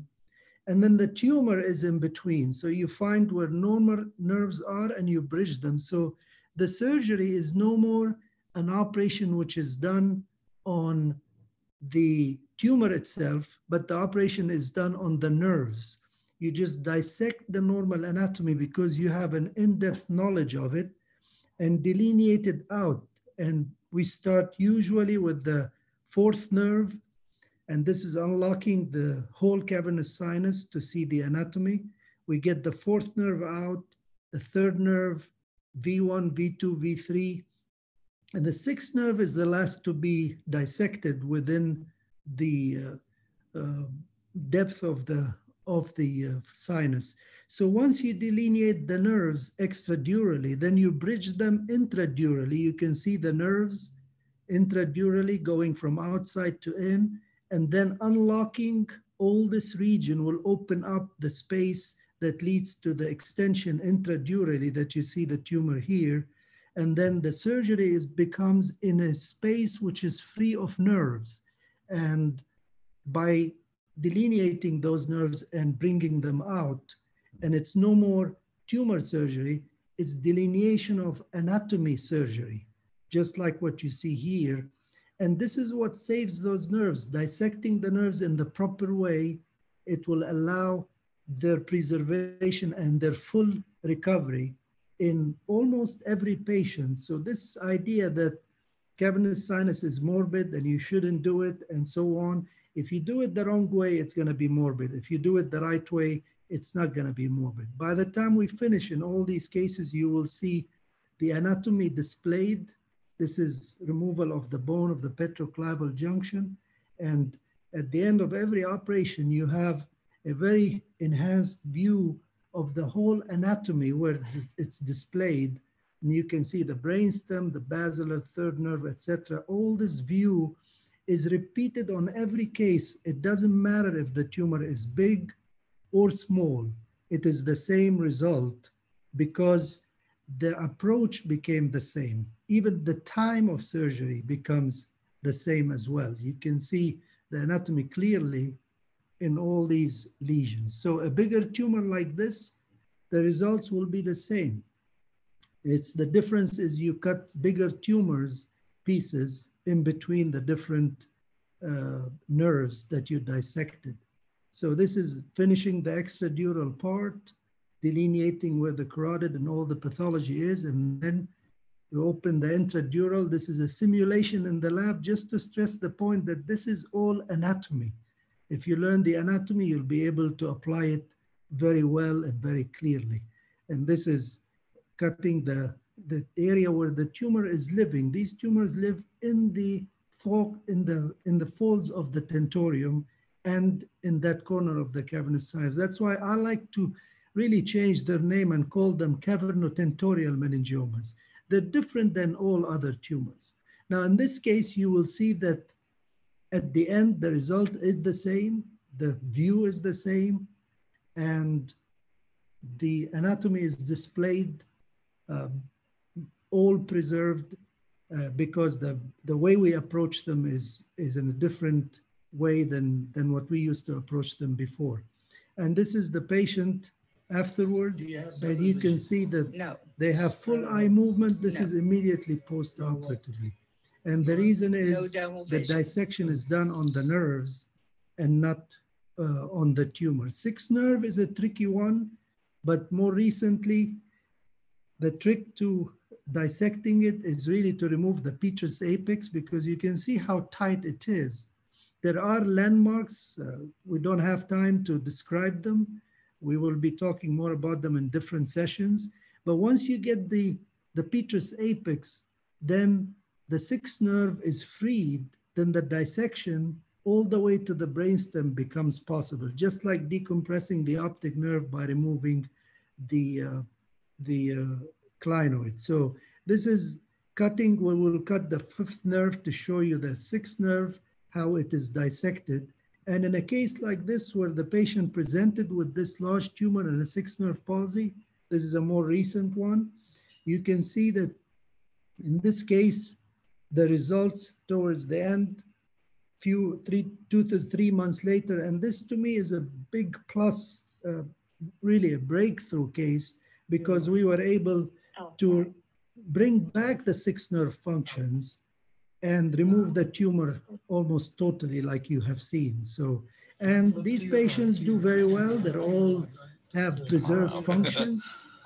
And this is the results of our cases. In the last 24 cases that I've done in the last 2 to 3 years, cavernotentorial meningiomas, patients 24, there's really no permanent deficits new in the 3rd nerve. And the same with the 6th nerve. The 6th nerve, however, if it is damaged, the recovery is less likely. But since the last cases we have done, it is encouraging that the new technique will improve on those patients. We'll see how the future shows. The 4th nerve usually recovers. Although I have one patient that I repaired it, it was cut in the case, and the patient did very well. I'm not sure if this is a recovery or is an adjustment. What's unfortunate more recently that cases like this in the region of the cavernous sinus are being approached endoscopically, which is really sad because there are more complications or using 2 to 3 approaches and so on. This is a schwannoma on a patient that should be approached using the route of the cavernous sinus, because this route really gives you a panoramic view of that region, and then you don't have to be sacrificing. There is even a case I have seen on YouTube that the surgeon puts it as a good way to do it, and he shows how he cuts 2 big fascicles, which end up cutting the whole nerve, and saying this was all involved with tumor. This is a very poor understanding of the anatomy, but this is to show how one approach by delineating all these nerves and unlocking Meckel's cave, you can see the 4th nerve, the 3rd nerve, and this is the tumor filling all this region. This is the 4th nerve in the leaflets of the tentorium. And as we open up this region, you will see I identify the 6th nerve. This is a petroclival ligament, which should not be involved with tumor. It's on the side of it. And all these areas have to be delineated before you attack the tumor. Then you know the whole anatomy. This is the 5th nerve. You can see the tumor inside Meckel's cave, and then the tumor next to the brainstem. But look at this panoramic view of this region. And now we are cutting the tentorium to unlock the whole space. And now you can see that this has flattened all the nerves, so that anywhere you go in, on top of it, you're gonna damage nerves. The way you preserve them 100%, you go on the side, you find where the tumor is, and then you start debulking. And the real picture of the tumor is like this. You have fibers which are above and below, and the tumor is living between them. And then by the time you remove the last piece of the tumor, then you are looking at the brainstem. You have the nerves completely preserved in here, and you can see the nerve completely preserved, and that's the brainstem. And it's a view that you have not damaged anything, any fascicle of the nerve as well. And you can see how the advantage, you're operating under the brain, and there's a retractor that contours with the subtemporal region. This is the basilar and all its exposure that you can see, and that's the post-op of this 20 years old lady. So you can extrapolate this to other tumors. Invasive pituitary adenoma can be operated on. It is true that endoscopically you can remove of this tumor, but the advantages is when you can cure patients like this patient with ACTH tumor. This is, to me, is another breakthrough case, because this is a patient who failed surgery and was going to be given radiation, has been on medication, and there is no evidence of tumor on the MRI. So this case, we know that there is tumor, And we did petrosal sinus sampling, and it's on the left side. So in this case, we are going to go and just, because we know how to explore the whole cavernous sinus region, we know where these tumors hide. Because this is the anatomy that we exposed. That's the tumor hiding behind the posterior part of the intracavernous carotid. This is the normal gland, pituitary gland. And that tumor cannot hide anymore from this approach.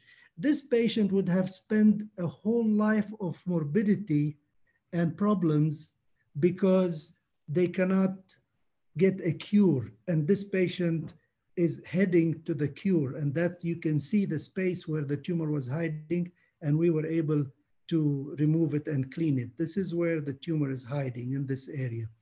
And again, this is a big advantage because we are really tackling the bad morbidity and physiology of these patients. And that's the advantage of knowing the anatomy of the pathology, and being able to preserve them. And these patients have full functions immediately post-op, if you know how to dissect these nerves properly. I come to the basilar, and I'll go through it fast, but I want to give the big credit for the encouragement and the push that Professor Yazegil gave me. He even, last time I have seen him, he can, in his brain, follow the number of cases I have done. When I visited in Istanbul, he could tell me where he thinks I am. And I am now close to 200 cases using the basilar, the different transcavernous approaches. And these aneurysms come back because they have a disadvantage of being hemodynamic stress locations. This is an example of a patient that will fail endovascular therapy. And I want to quote Dr. De Oliveira because he was always also pushing me with these cases. He always used to say surgery is indicated when it's done in a superior level. And he sure is right. He used to give the example of AVMs. We do small AVMs, grade 1, because we're comfortable doing them. If we're not comfortable, we think radiation is a better option. So I will take one example here. This is an aneurysm, which is a great aneurysm for surgery. The approach we do is a transcavernous approach. This is with a pretemporal opening. And this was actually, Professor Yazegil described a modification of the pterional approach using a more temporal side to go to the basilar apex. This is taking it one further step into the middle fossa and opening all these connections between the petroclival junction to mobilize the third nerve, so you can get a very wide view. And then gradually you enlarge the space by removing the posterior clinoid. You see the third nerve is mobilized completely. This is what helps its recovery fully. And then this is a technique that was described by Professor Yazegil to cut the posterior communicating artery, so you can get a majestic view of the basilar apex. And in here, what you notice, there is a clip on the P1 on the opposite side. There is a clip down on the basilar apex, and still the view is completely unobstructed. The video of this will show it, and I will just speed it up, but this is what you see as you clip the aneurysm. I am looking around, I can see all the perforators, and I'll be able to even clean a small perforator off. And I'll speed it up because of time. And you can see the view you get at the end by putting the last clip on it. This is readjusting the clips. So the space we created has improved on the safety of these cases. This is the temporary clip on the basilar artery, then trying to come back and putting the final clip in a way. And the first one was a pilot clip, and this is the final clip, and seeing all the perforators around without any obstruction. This is the view you see. This is how this case ended up. And it's very sad that I get these cases. This is from one of my fellows, Ruben, from, he may be attending from Netherlands. And you can see this case, which is equivalent to the case I just clipped. It is really not fair that these cases are not being treated. This is a meta-analysis. What they say is microsurgical technique remained the most morbid treatment modality with the best rate of complete occlusion and lowest rates of rehemorrhage and retreatment. So we know this is a superior option long-term, but it's considered most morbid. And I disagree with that when proper microsurgery is being done. Otherwise, you'll end up with catastrophes like this, like this one with a big stroke in the brainstem. You can see all these problems. This is unfair for these patients. So to that point, we can do better. These are complex cases, all being clipped through using these approaches. And this is a good example, a large aneurysm, which is destined to fail. This is how it looks, very wide base. And when we approached it, and I will show closely the final result, this is the clip being applied on the basilar artery. And then you can see the view of the whole aneurysm, and you can see around it. And then you can take your time navigating. And if you use Professor Yazigil technique, which is approaching it as a process, not a step, so that you can put clips on and off and then navigate around. Here we collapse the aneurysm, and then we will look around. The first clip was a pilot clip. Then I'm closing the bleeding spot, and then you remove the clip, and then you decide afterward on putting your final clip. This is dissecting the aneurysm. Again, this is unfortunately, this was introduced 40 years ago or more by Professor Yazigil, which really provide a great advantage long-term for the patient. It's curing the patient. And it was done by him in the most safe way. But unfortunately, this is being looked at as not the best way to be approached. So I will go to my results so that we can go to Professor Yazigil. We can show many examples, but this is not a recent slide, but it shows 183 complex aneurysm. The outcome in the ruptured cases, by 3 months to a year, 83% are in good shape independent. And the unruptured ones, 95% within 1 year are doing very well. And we were not able to clip 3 patients, 2 of which were coiled aneurysms. We had regrowth only in 3 and 2 which were reclipped. The oculomotor nerve has full recovery when it is dissected properly. And I want to go back to the fact that really mastery is when the complex becomes simple. And to do it, you have to put the effort. I'm gonna quote Dr. De Oliveira by finishing the last few slides and introducing the lecture to Professor Yazigil. As you know, Evandro is suffering from ALS. This is his criteria of success for a neurosurgeon: having the passion, determination, and courage, and get an inner sense. He was really wanting to provide us with some words about the webinar, but he could not. I have the golden opportunity of having great teachers, Dr. Al-Mefti, who I started with, Professor De Oliveira, Professor Dolink, and Professor Hannesnemi is one of my vascular teachers as well. And we're all under the umbrella of Microneurosurgical School of Professor Yazigil.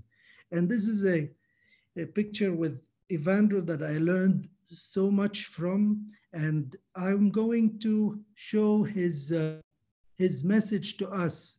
And he wanted to say more on the webinar, but unfortunately he was typing with his eyes on his microscope, and he could not,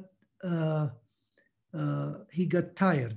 So his daughter told me that He mentioned here, I'm going to go back to see it. We expected he could have talked a little bit about the webinar theme itself, but as it's really difficult and tiring for him to write using his eyes, he decided to talk about you and the other surgeons in his message. This is his message. Dear friends and giants of neurosurgery, first of all, I would like to apologize and say that if I could, I would be happy to be with you. However, as you know, my clinical condition does not permit. It's great pleasure to have the opportunity of, in a few words, to try to tell you a little bit about what I feel when I think in each one of you. Professor Yazagil is the one who changed neurosurgery, introducing microneurosurgery in the ends of 1960s, inspired myself and everyone to visualize a new paradigm in our specialty. Thank you, Professor, for changing our lives. Dr. Al-Mefty, the best cranial base surgeon ever. Thanks for keeping us in good balance in face of strength of our different opinions with your balanced approach to all of us and keeping your sense of humor. Ali, I'm very proud to make part of your successful journey. It's difficult to find words to express the role of Ali in neurosurgery and in my personal life. Great surgeon, best friend, a chosen brother, my partner spreading the microneurosurgery all over the 4 continents. Ture, Yazagil's best fellow ever. You make me feel confident that there is still so much to improve in neurosurgery. And Paulo must be congratulated to be between the giants so early, always dedicating his career to overcome the boundaries of knowledge. Congratulations for you all, giants. Life is so precious. And thank you for making your best to save lives. Monsieur all Evandro.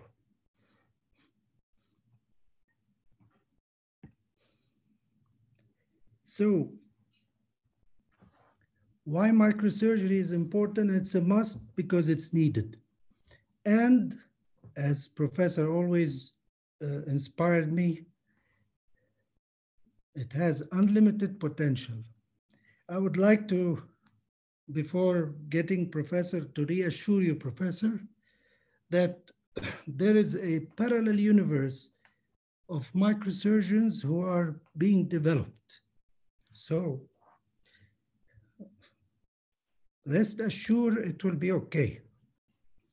We were also, like Ture said, we were planning to have a meeting of a microneurosurgery community this year, but because of the coronavirus, we could not. So again, we will have an appointment with you next year. So Professor, this is the last course we had.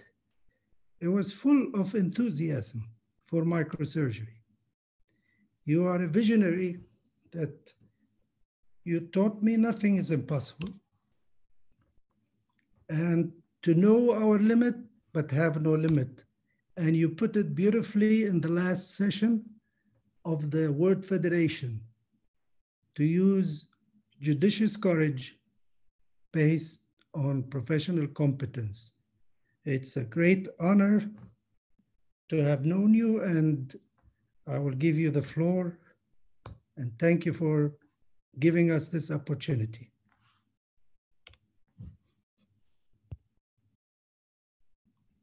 Gina? Yep.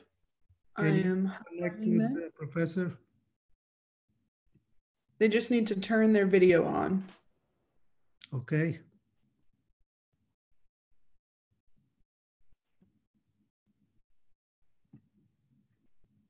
Dr. Ture?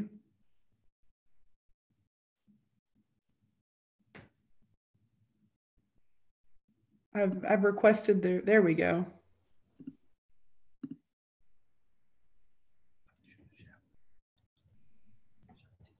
And if you want to unshare your screen, Yeah. Dad.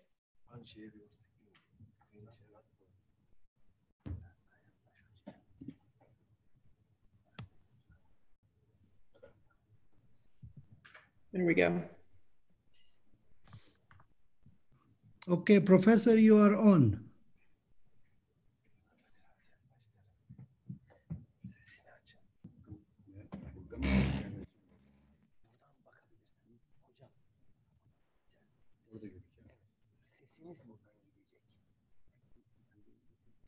Sesiniz oradan gidecek. Buraya bakmanız. Yok buraya, siz buraya bakın. Siz oraya bakın. Buradan ses gidecek.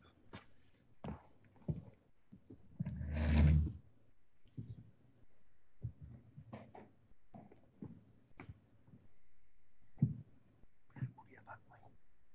Başlayayım mı? Siz buraya bakmayın. Buraya bakmayın. Buraya bakın. Tamam. Başlayın. Dear colleagues, Professor Krisht, Professor Al-Mefti, Professor Kadri, Professor Ture, and Professor Law all participated. We had a very impressive 2 hours.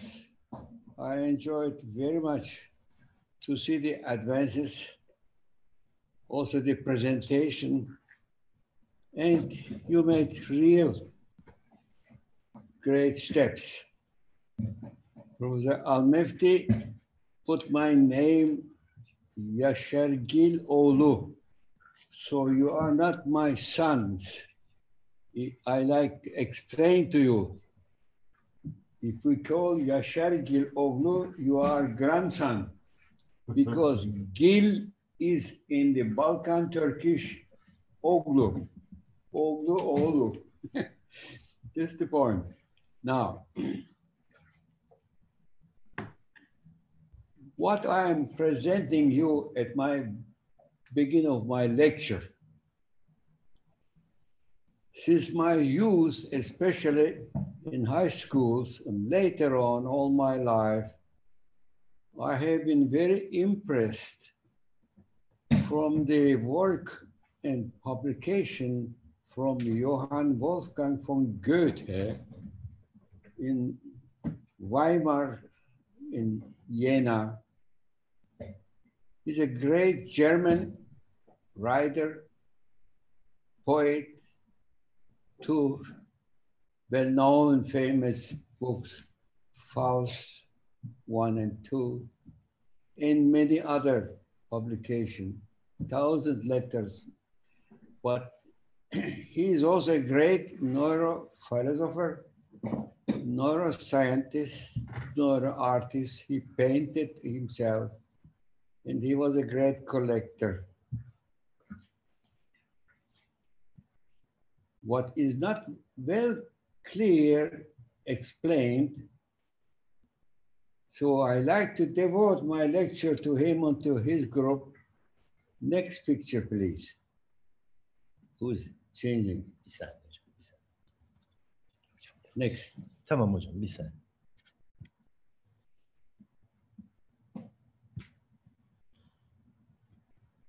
I put here,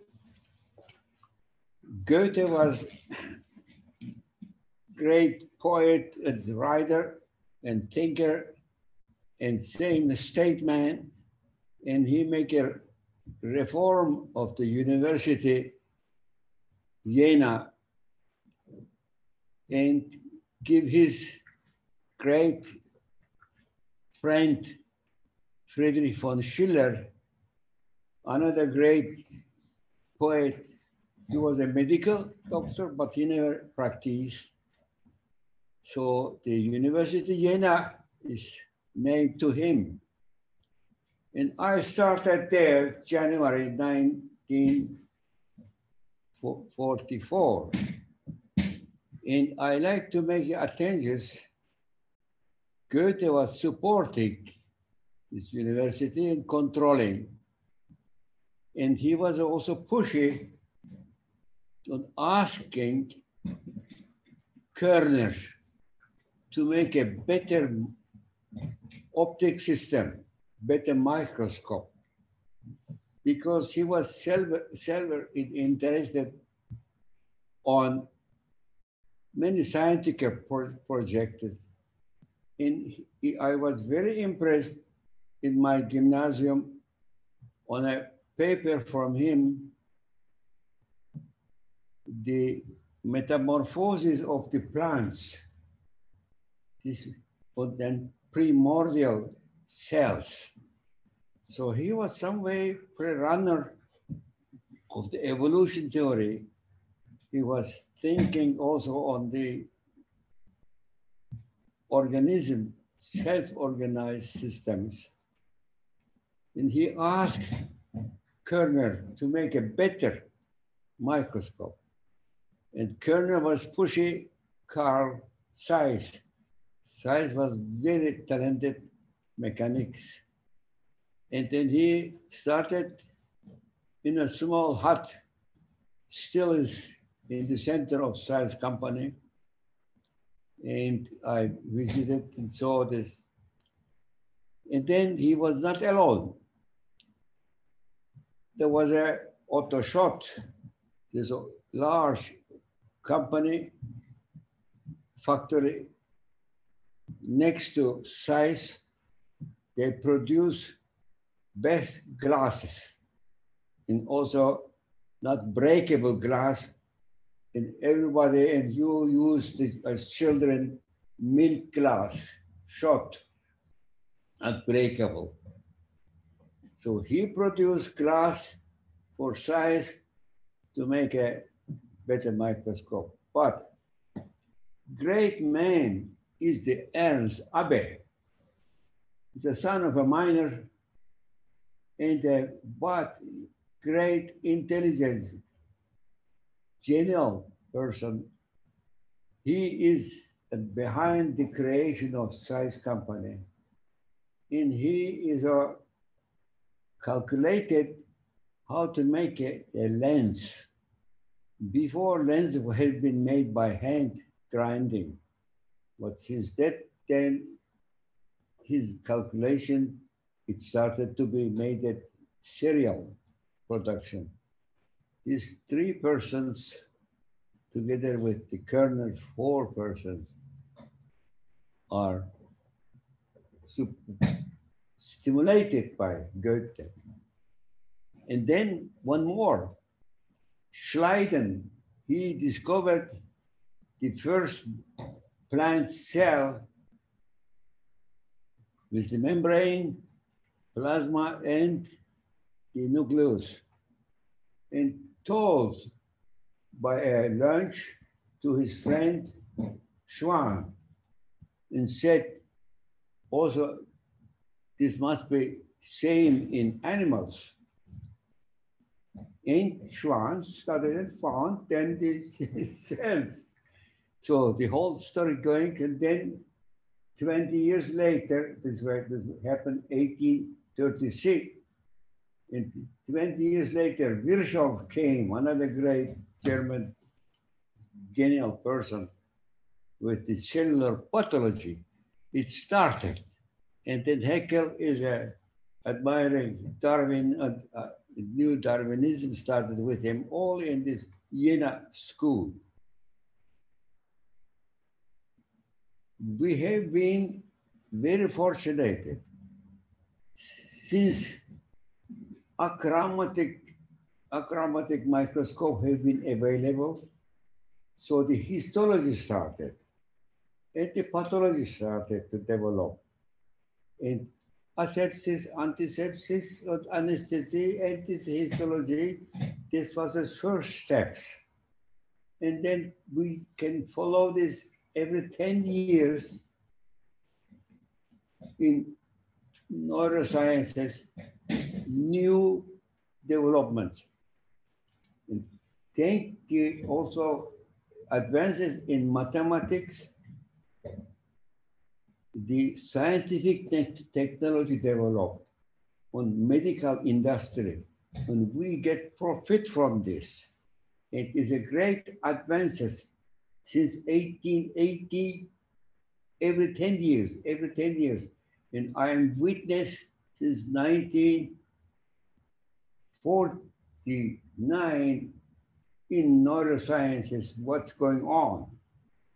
Incredible, fast changing. Next slide, please. Now, the impact of microneurosurgery. I enjoyed really very much to see the pictures from Al-Mefti and Kadri and then Krish and then Ture, how they do now. I'm really very happy to see they made the next steps. They do better than what I can do. Perfect approaches, perfect removals. So the microsurgery created, oh, what's happened? Coming. Sorry. Microsurgery created new dimensions for neurosurgical procedure, broadened horizons for neurosurgeon, offering innovative concepts for approaches and for pure complete elimination of the lesion which occur in distinct segmental units. So you saw in last 2 hours, excellent films and excellent postoperative condition of the patient operated in the areas which have been called inoperable. They are inoperable. Now, the time period is over. What is over? Lobar concept, frontal lobe, parietal lobe, temporal lobe. Still there are regions. In these regions we have gyral. In gyral system we have segmental units. We have the segmental units also in diencephalon, hypothalamus, thalamus, and then mesencephalon, etc. everywhere. We have to learn this new concepts because the lesions they have to respect the area because the immune system related to the segmental units. Next slide.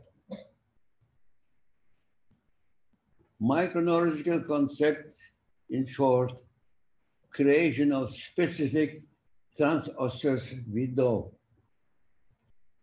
exploration of all the lesions to the subarachnoidal pathway, so-called cisternal navigation, recognition of the phylogenic, ontogenic compartmental anatomy of the CNS and related predilection size of the lesions. Bir saniye. Slide'da bir problem var. Bunu düzeltmemiz lazım. Bir saniye. Sizde değil. Sistemde bir şey var. İşlemiyor mu? Şimdi durdu. Onun için. Düzeltiyor. Şimdi düzelteceğiz şimdi. Şimdi gidiyor mu? Düzelteceğiz. Şimdi müsaade edin. Şimdi düzelteceğiz. Şimdi işlemedin mi? Hayır. Şimdi bozun. Haydi bakalım. Ben elime fazla mı sağladım? Hayır. Sizin bir hatanız değil. İnternette bir sistemde şey oldu da onun için. Olur. Hı hı. Biz mirror yapacaksın. Yani. We are now in the electronic time period. We have instant global connections. And we can fly now to the moon and got more extraterrestrial. But the system is also very sensitive. Yeah. And we see also our momentums very great problem with the coronavirus. Yeah. It looks good now. It looks good. Population is in danger. If you press the button that says play from current slide, it will be the full screen. One second, one second.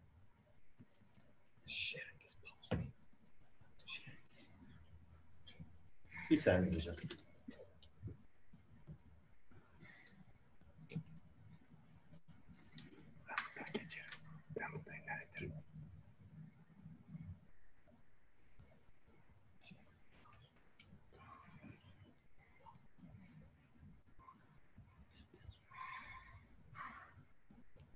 O arkadaki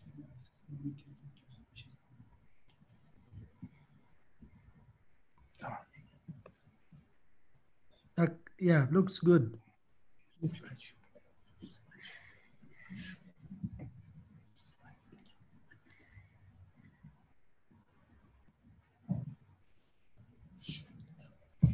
Oldu mu?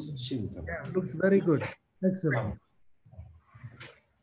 Okay, now we got some modern technological difficulties, sorry. Now, to continue, we saw by presentation, pure lesionectomy is the principle. If we remove the lesions completely and near the pure lesionectomy without injuring the surrounding normal tissue, this means also taking care for the immune system on the surrounding area. This patient have chance to survive longer time. And we have now, same by Ture in my series, 5% of glioblastoma surviving 20 years or more years. Nobody can explain, but it is, the histology is correct. So it was a glioblastoma. And also anaplastic tumors, they survive longer. And benign tumors, same. Then hemostasis is now with the bipolar coagulation technology of Alma.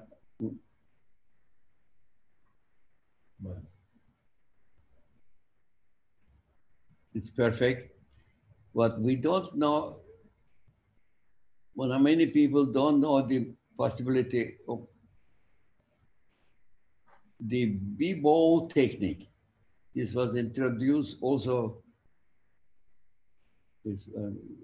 Mallis. Mallis. Mallis. But by Len Mallis, this is excellent by hemangioblastomas and by meningiomas. But unfortunately, we lost Mallis early. He died. And they don't produce more, but somebody should take the system and produce more. Exploration without rigid brain retraction. Use cotton, soft cotton sponges. Reconstruction of the central and peripheral nerves can be done. Reconstruction of repaired brain arteries down to 0.5 millimeter, 500 micron, and eventually veins. Reconstruction of pia arachnoidea membranes and dura, watertight. Pia.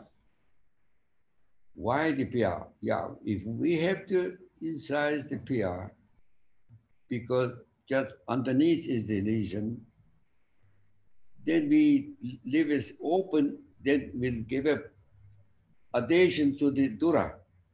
And this can create problems and seizures.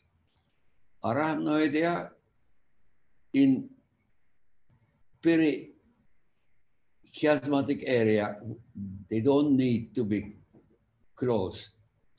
But cisterna magna and spinal cord, arachnoidal membrane has to be closed precisely to not have a CSF leakage. Next slide, please. Next slide.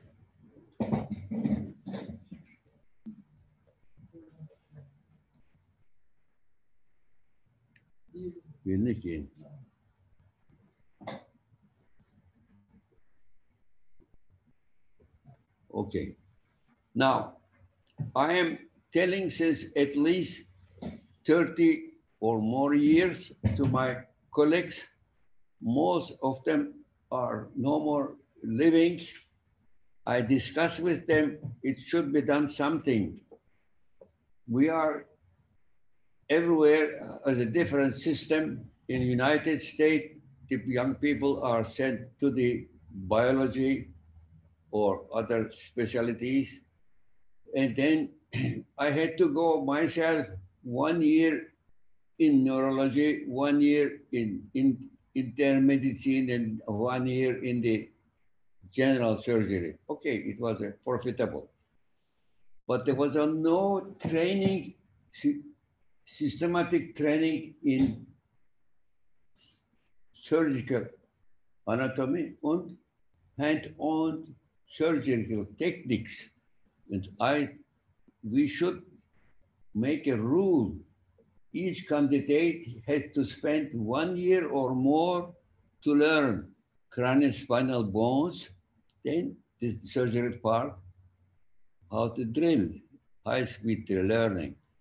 Then meninges, arachnoidal system, cisternas, and then the vasculature. We believe to know.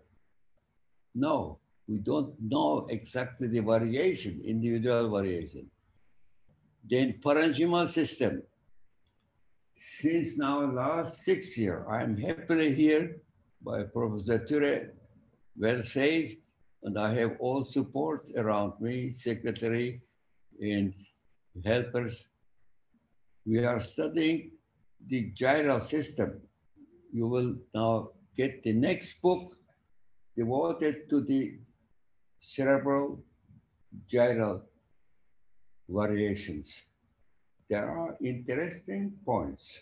You will be surprised. Then naturally the rest, white matter, fiber system, etc., nuclei, and so we have to learn. The people know now at the moment more diencephalon, mesencephalon, and rhomboencephalon, but I don't like examine the people about the gyra. This is important. Ventricular system has to be learned. Then the peripheral cranial, spinal, and peripheral nerves, and dissection and the suturing possible. And then we should adapt the segmental and compartmental concepts and craniospinal surgical approaches training in the laboratory. Yeah. Next slide, please. Now, this is still not introduced. Nowhere is a systematic 1 year or the more training in the surgical anatomy and manual dexterity in laboratory. Also to get the well informed about the microscope, about ultrasound system, and all these apparatus are not well trained. Now, just to remember, the systematic neurosurgery started by pioneer neurosurgeon in Johns Hopkins Hospital in Baltimore, in this building. And there is a here exercising room, Cushing, and then they have been training here.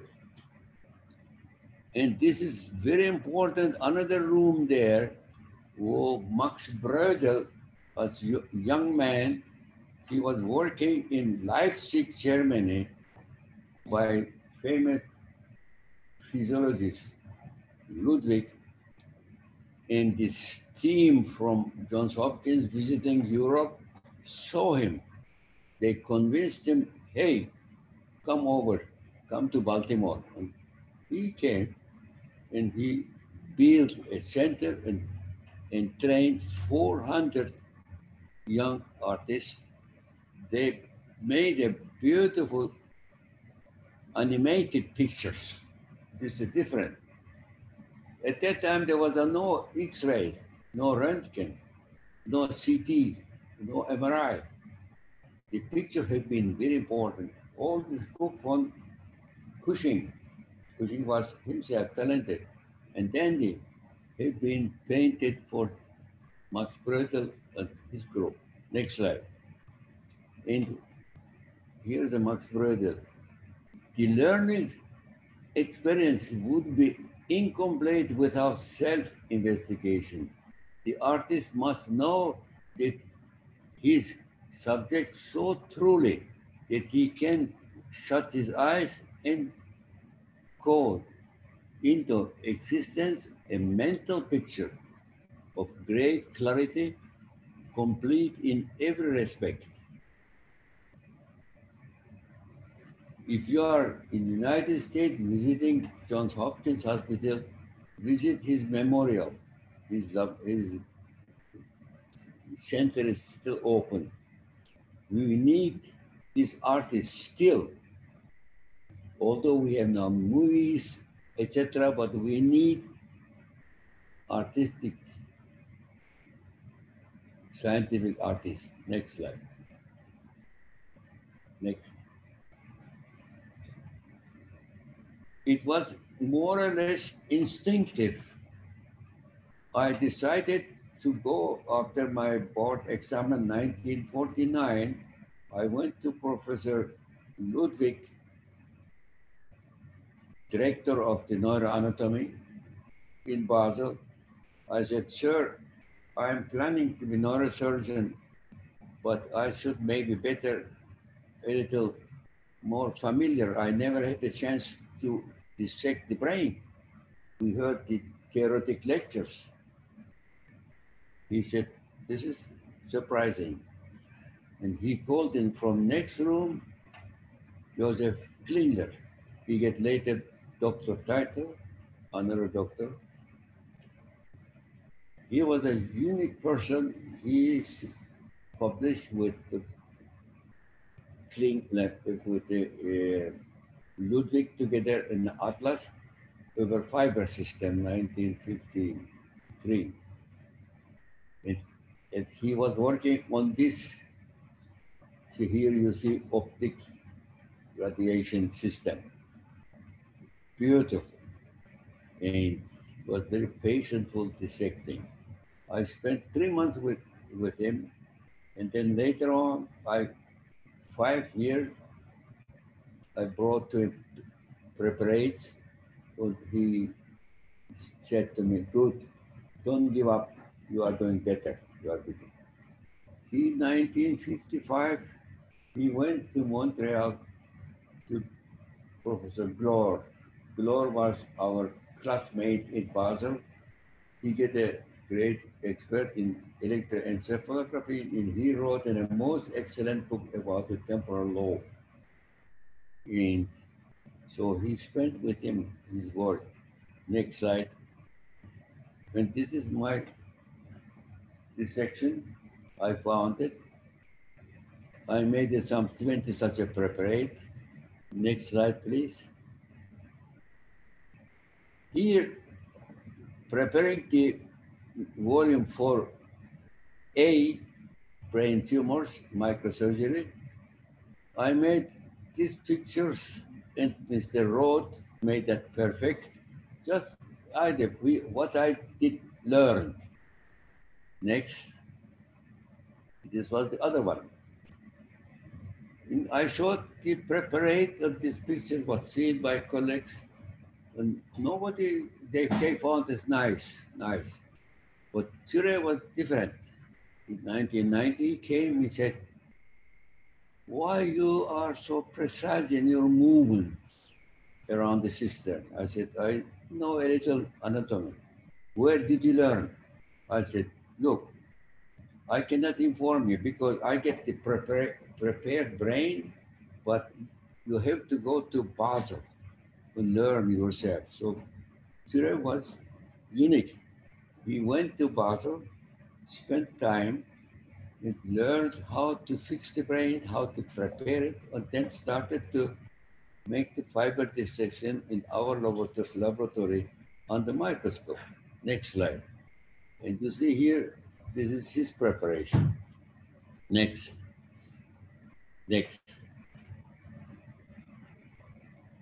As I came 1953 to neurosurgery in January.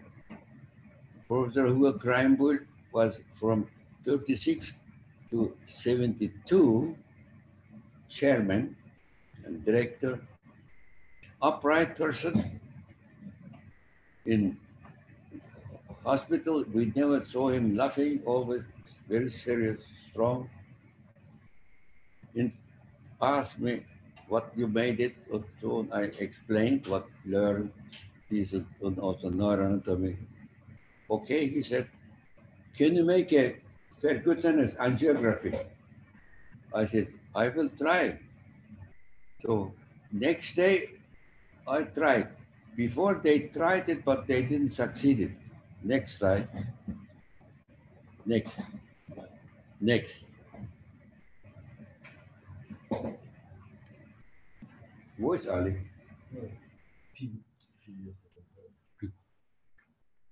We had this system here. We could make a serial angiography, 6 serial, eventual 9 serial, manual removed by Miss Anna. Her sister made this photography. And then I worked on this vertebro-basilar arterial system, and then later cerebral angiography, next edition, all the variations. But this apparatus you may have not seen. This is very special when the artists use this. We made a subtraction technique from this chemical subtraction or from angiographies. So the bone was gone and we saw only the arterial system. 6 series from arteries, and then next step, capillaries, within 5 seconds, 6 seconds, until the sinus came up. So we saw first time the cerebral thrombophlebitis. We presented this. And then we saw all the segmental unit, especially vascularized glioma, and meningioma, and AVM. You could follow. And I am missing this system. You are now happy to have now so-called 3D MRI, but this system is much superior. I'm sorry you don't have it.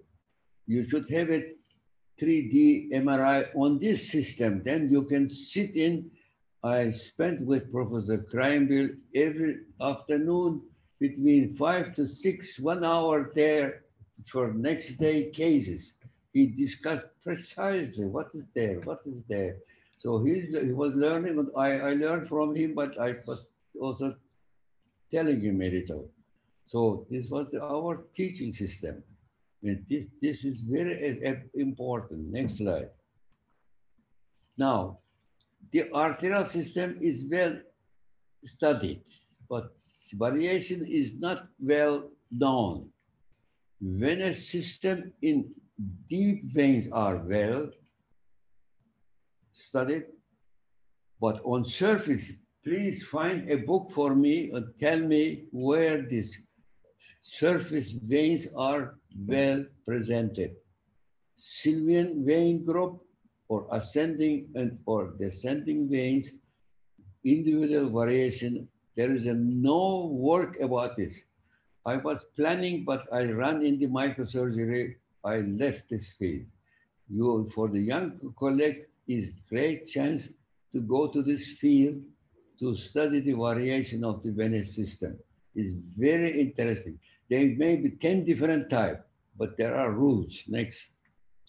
And I was very involved to study the perforator system, and this sit in my brain deep.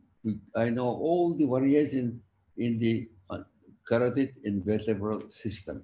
And well known is the perforator from the P1, but not known from the supracerebellar artery. There they go deeper part of the interpeduncular fossa. Next slide, please. And then Mr. Roth prepared this collateral system and get some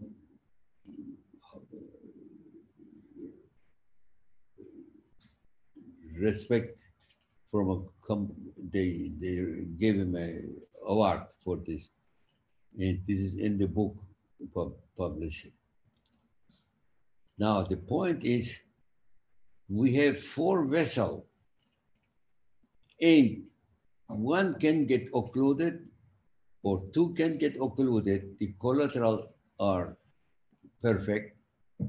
Even 4 vessels can be occluded, but still the person cannot get problem until one moment.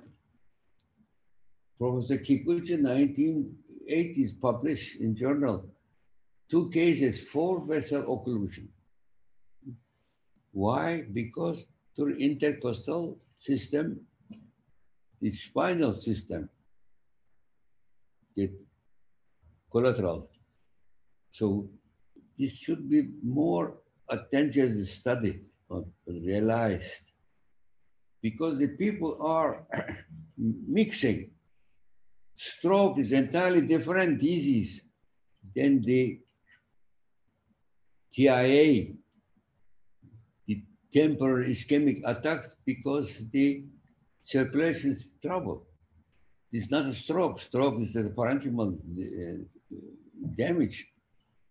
We have to help to the people by TIA. Next slide. And then here came for me the great change. 1962, Professor Aktesening is a great heart surgeon from Sweden, Stockholm, was chosen to Zurich as a chairman of heart surgery. And he was great engineer, also great, made a new apparatus, blood exchanger, but they had some problem. Sometimes they get emboli. And a young girl, 17-year-old, came up with right-sided hemiplegia and aphasia. And I made myself the angiography and showed him, here is the occluded central sulcus artery.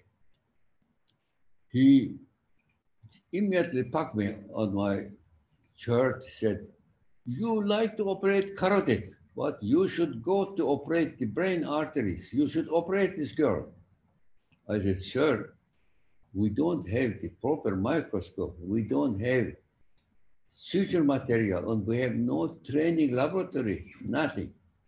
So he insisted, and in Zurich was built a modern training laboratory. Next slide. And then I had to go around and learn where I can go and learn microvascular surgery. Now, if we talk about the microscope, interesting to show in the history. 1,000 years ago, from Kuwait, this genial engineer came to Egypt to help eventually the Nile River problems to solve. But he realized, he said, this doesn't work. And he retired, and then he spent his life to study of eye anatomy and physiology, perfectly studied and published. And this was a great surprise, came from Egypt to Venedig, from Venedig to Europe, and then the people get, this new world. Next slide. But it took a long time. Look here. Until 17th century, we don't have a proper, even dioptries are not there, but there are some glasses. And here in Dutch Holland, the Janssens and then Zippersheim and Matthews, they said, I am the first. They made an excellent microscope and telescope. And we can see in the history, great philosophers and scientists have been involved. In London, there is an optician guild. And then I'd like to show you this here. Giuseppe Campani. Next slide, please. 1886, this picture published in Leipzig. 10 pictures are there. And he wrote a letter to the Pope saying, this instrument is excellent. We can look to the sky and study the stars, but we can see the wand better. And you see here with a candlelight, it took 400 years before the microscope came in operating rooms. Next slide. Interesting. Anton van Leeuwenhoek, the Dutch businessman, wealthy, and he enjoyed also on sciences. And he got the idea to melt the glass and make a drops, and observed these drops magnify 200, 300, 400 times. He saw erythrocyte, he saw the microbes, he saw spermine. So he was a great man at that time. Next slide. But in real systematic use was by Carl Olaf Nyland in Stockholm. He was autosclerosis expert, and this microscope was fixed on the operating table. Holmgren, his teacher, made a diploscope. Next. Now, here we have an engineer, Dr. Littmann, and we have here Wolstein, very great professor in Würzburg, Germany. He made more than 1,000 autosclerosis. He created himself a more or less mobile microscope, Leica microscope, he put it. And then they worked together and make this size of me1. And this was an excellent microscope, interesting. We didn't get available in Zurich. I saw this in Little Rock. Sorry, in Burlington, Vermont. And this is a one can see optic system change is a coaxial light and beam splitter. You can put many cameras. Great idea. This is really, concept is great.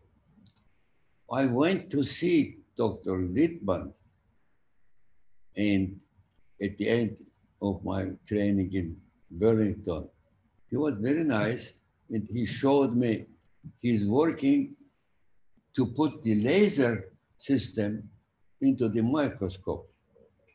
And I surprised him saying, open-minded, sir, laser is not good for the brain. It's mode, but it's not good. He was shocked. And then I didn't get more help for our new microscope. Next. Then I built with the technical high school in Zurich this counterbalance microscope, perfect in feather light to move, and you can move your hydraulic chair, armrest, microscope, all three with one pedal. This I used 6 years, and then I got this one here. And they produce 2 or 3 microscopes, and the company collapsed because they couldn't sell. Nobody did like to buy it. Al-Mefty has one such it. Next slide. Now, Professor Haus, William Haus, was by Wolstein in Würzburg, saw the autosclerosis surgery. He brought to United States, but he didn't get attention what he's doing. Hitchelberger, his assistant, He helped him a lot, but also he didn't get any respect from neurosurgical societies. Kersey, working in Los Angeles, same hospital, was impressed when he started. Kersey was one of the most intelligent person that I met, but he was maybe too intelligent. He was interested in many other problems. He made a really 10 different procedures on brain under microscope, but he didn't systematically follow. Then he visited me in Zurich and also in Little Rock. We get a good friend, but he was not follower. But here, Harry Banchi was a great cosmetic surgeon, and he was the man, first time, free transplant of finger and toes. And he was a great one. I visited in the United States some 20 places. He impressed me most. We lost him on a motor car accident. In Burlington, Dr. Jacobson, vascular surgeon, was impressed from, they discovered from ENT department a microscope and used it and said, hey, it looks different. So he told me, like you are looking to the moon with a telescope. And Dr. Donahue was impressed from Jacobson. Together they tried to work on the middle cerebral artery, on published and said open-minded doesn't work. And here his friend Lohit in Toronto started off microtechniques. Next slide. But systematic use was not there. We found the address here from Dr. Donahue through Dr. Sweet, Boston, and I went to him and he accepted I should come over. I could go there 1965 and spend some 14 months. He spent one morning with me teaching how he is working. Then the rest time was Mrs. Roberts. Jackie is called, and she was the main teacher, very strong person. I learned most tricks from her. Next slide. And we could not go to the cortical arteries. There was no fine suture material.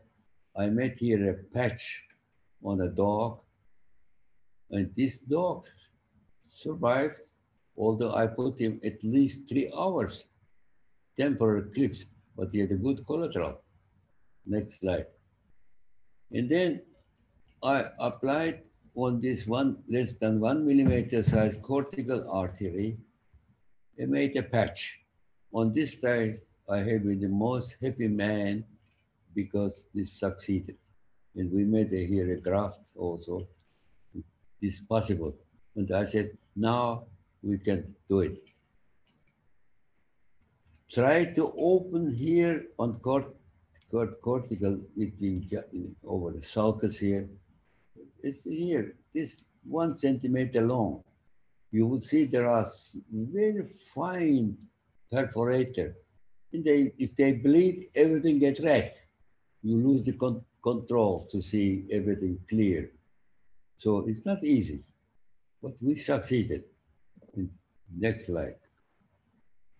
We succeeded, thank Professor Len Mallis. And he made this simple bipolar, but it was excellent on work. Next slide.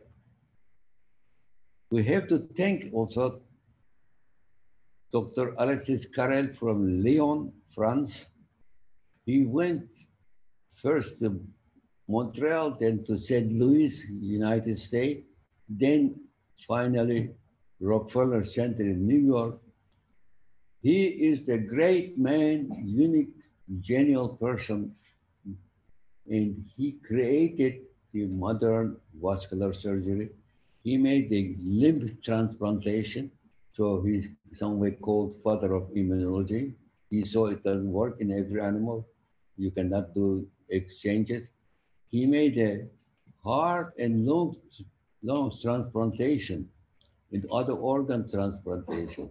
1912, he get Nobel Prize. Correctly. You must read his life in internet. Next slide, please. Now, we have to learn brain anatomy, nerve anatomy, and then we have to learn vascular anatomy. But we have to learn the arachnoidal, systemic anatomy. It is not just a system subarachnoidal going from there to there. Even in this area, there are many compartments. M1 has its own compartment, carotid is own, posterior communicating own, anterior caudal own, or here the optic system has own, and olfactory system, A1, A2, each one. But the arterial system has own, the nervous system has own arachnoidal system. So the glioma cannot go from one to other one. The aneurysm stay inside of this system. Now, I put in volume 1, 3A and 4A, some anatomical information. Next slide, please. There is a publication from Rätthus, a great anatomist in Stockholm. He was a dean. They put 1975, a large 2-volume books in German. Until now is not published in English. Pity. And somebody has to sit down and make a real systemic anatomy in surgical view. And this should be worked out by neuroradiologists. This is the reason we have now, I don't know how 40 or 50,000 neurosurgeons, but there are few colleagues. They are real expert to make a precise transsystemnal exploration. Next.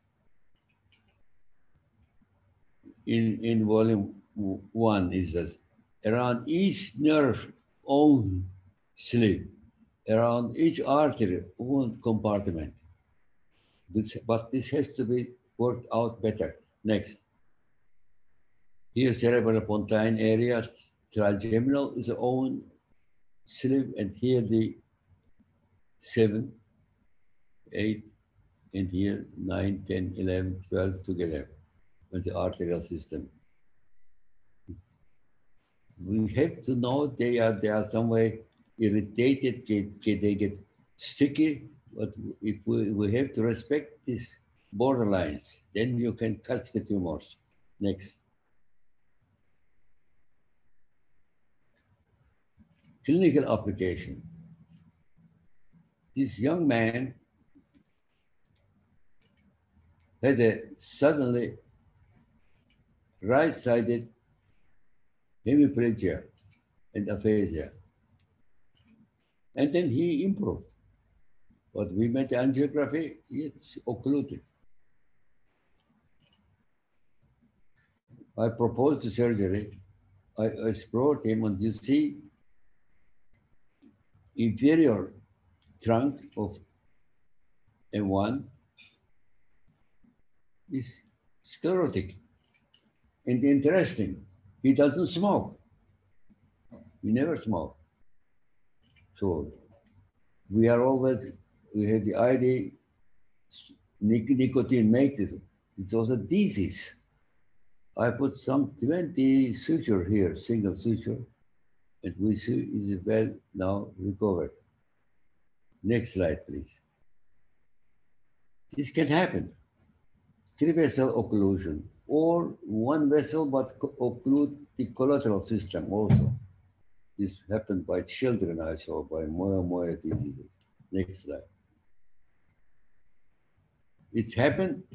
This gentleman came in age 57 and told us if he turns his head to the left side, he cannot stay, he fell down. And I made him myself angiography. This is the one side, right side, left side, and all his brain get only from vertebral artery left side, right is not there.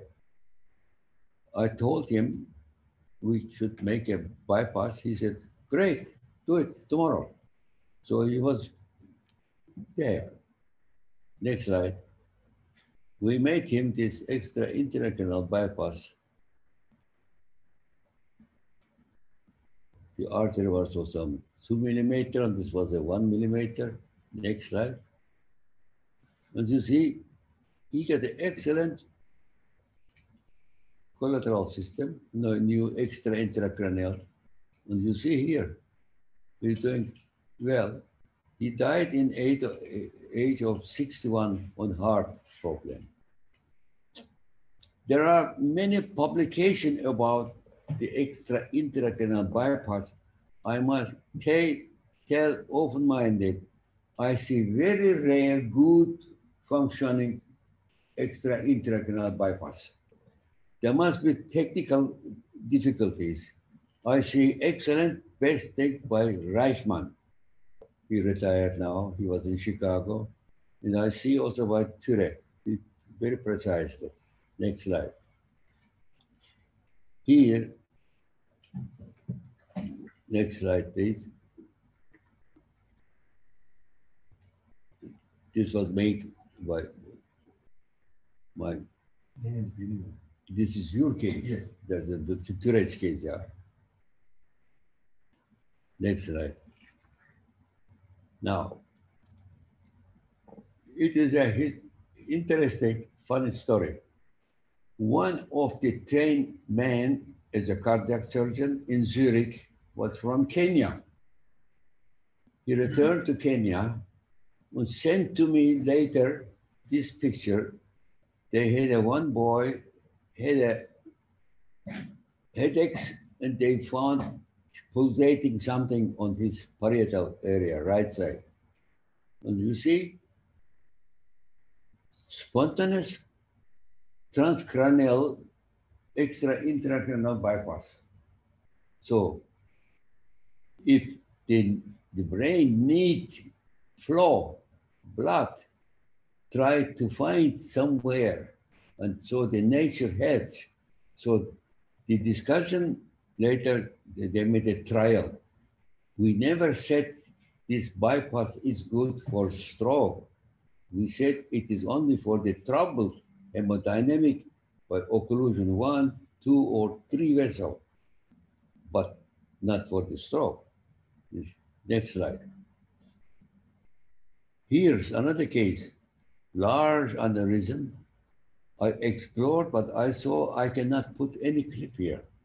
It's an enormous, large base. So I saved the anterior caudal artery and clipped the carotid and made him bypass.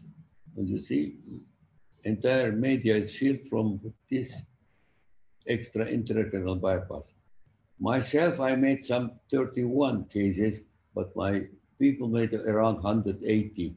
Imhoff published this. Next slide. Next. AVM, short, do I have time? Really? The AVM can be in different part of the brain. In telencephalon, neocortical, neopallial, or in limbic system or central. And we can almost operate almost 95% of them. I will show you some example. Next. Professor, you can continue. Yeah, you can continue. There's still 5,000 people. Devam edebilirsiniz hocam. Thank you very much. Thank you. Thank you. This is a right-sided medial-basal temporal AVM with bleeding.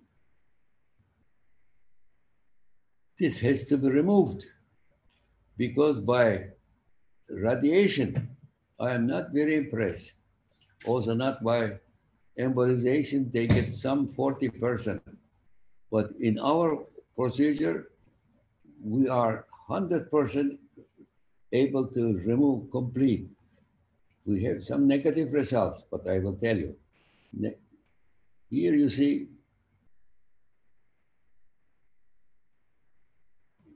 next slide. Professor Ture would operate maybe supracerebral or transtentorial. See better the control. But one point is here why I'm showing to you. It is not still not accepted. We believe if the people have a continuous seizure, the indication for surgery given, especially if there is a bleeding. But this is an indication. You know what happened here?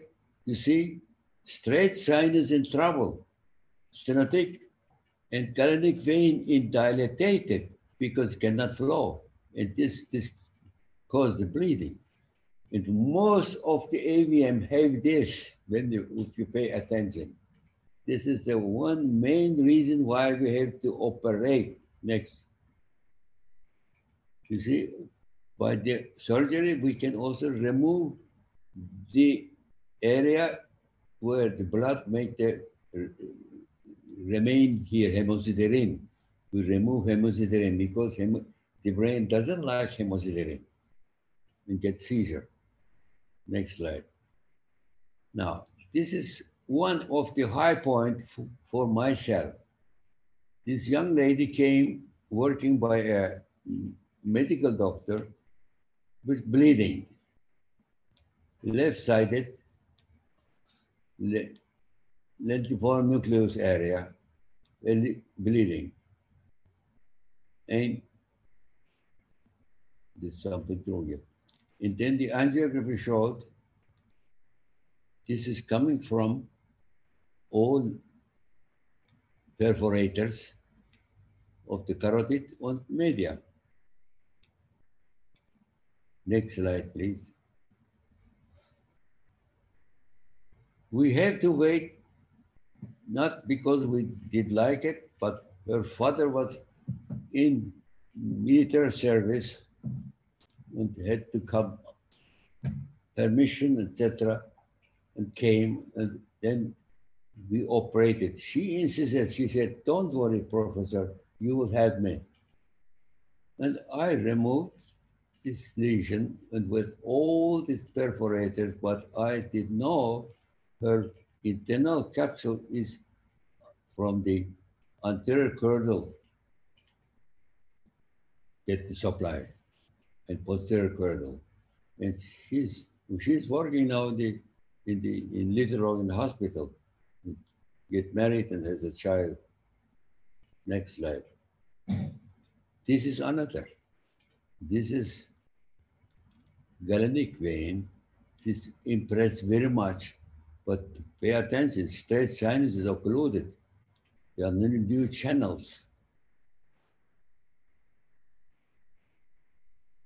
This looked very difficult. It is difficult, but we could manage it because it doesn't expand into the diencephalon. There are not parts of the diencephalon. And you see, we rescued all the perforator from P1 and the supracerebellar. And she get a dentist. Next slide. And this boy, you see, his occlusion is here in the herophilia area. He's enormous enlargement, very unusual. And then he gets a trouble in the entire faces. Next slide. We could manage it. This clip, it was stupid. It was not necessary to put any clip there. But you see, everything normalized. I operated 16 this time, galenic AVM, but 4 I lost because they have been parts in the encephalon and mesencephalon. I couldn't go and attack, and I left there. And soon they get a next bleeding and died. I still suffer on this negative result. Yeah, I have other negative results. Altogether, some 600 cases operated altogether in 5. I feel myself unhappy. Next slide. Now, shortly about tumors. We are learning frontal, parietal, occipital, temporal lobes. They are lobes, but it's better say regions with the frontal gyri and this authentic area central is anatomically and histologically is separated this area, and also the lesions. I operated only 2 cases with the tumors here, and as I remember, Professor Ture has already now 50 cases. Presental tumor. They can be, if we stay in the tumor, you can remove it and they do very well. So we have the tube,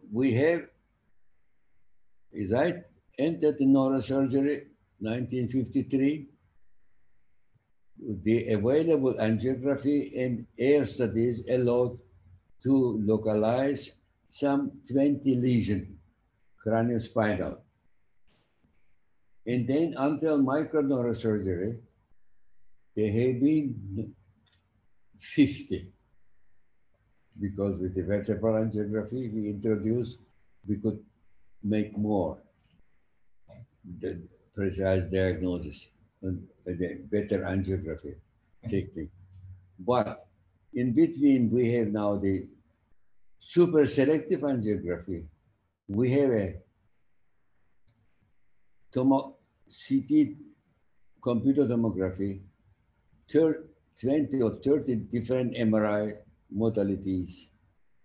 And we have a microsurgery experience, and then micro endovascular approaches.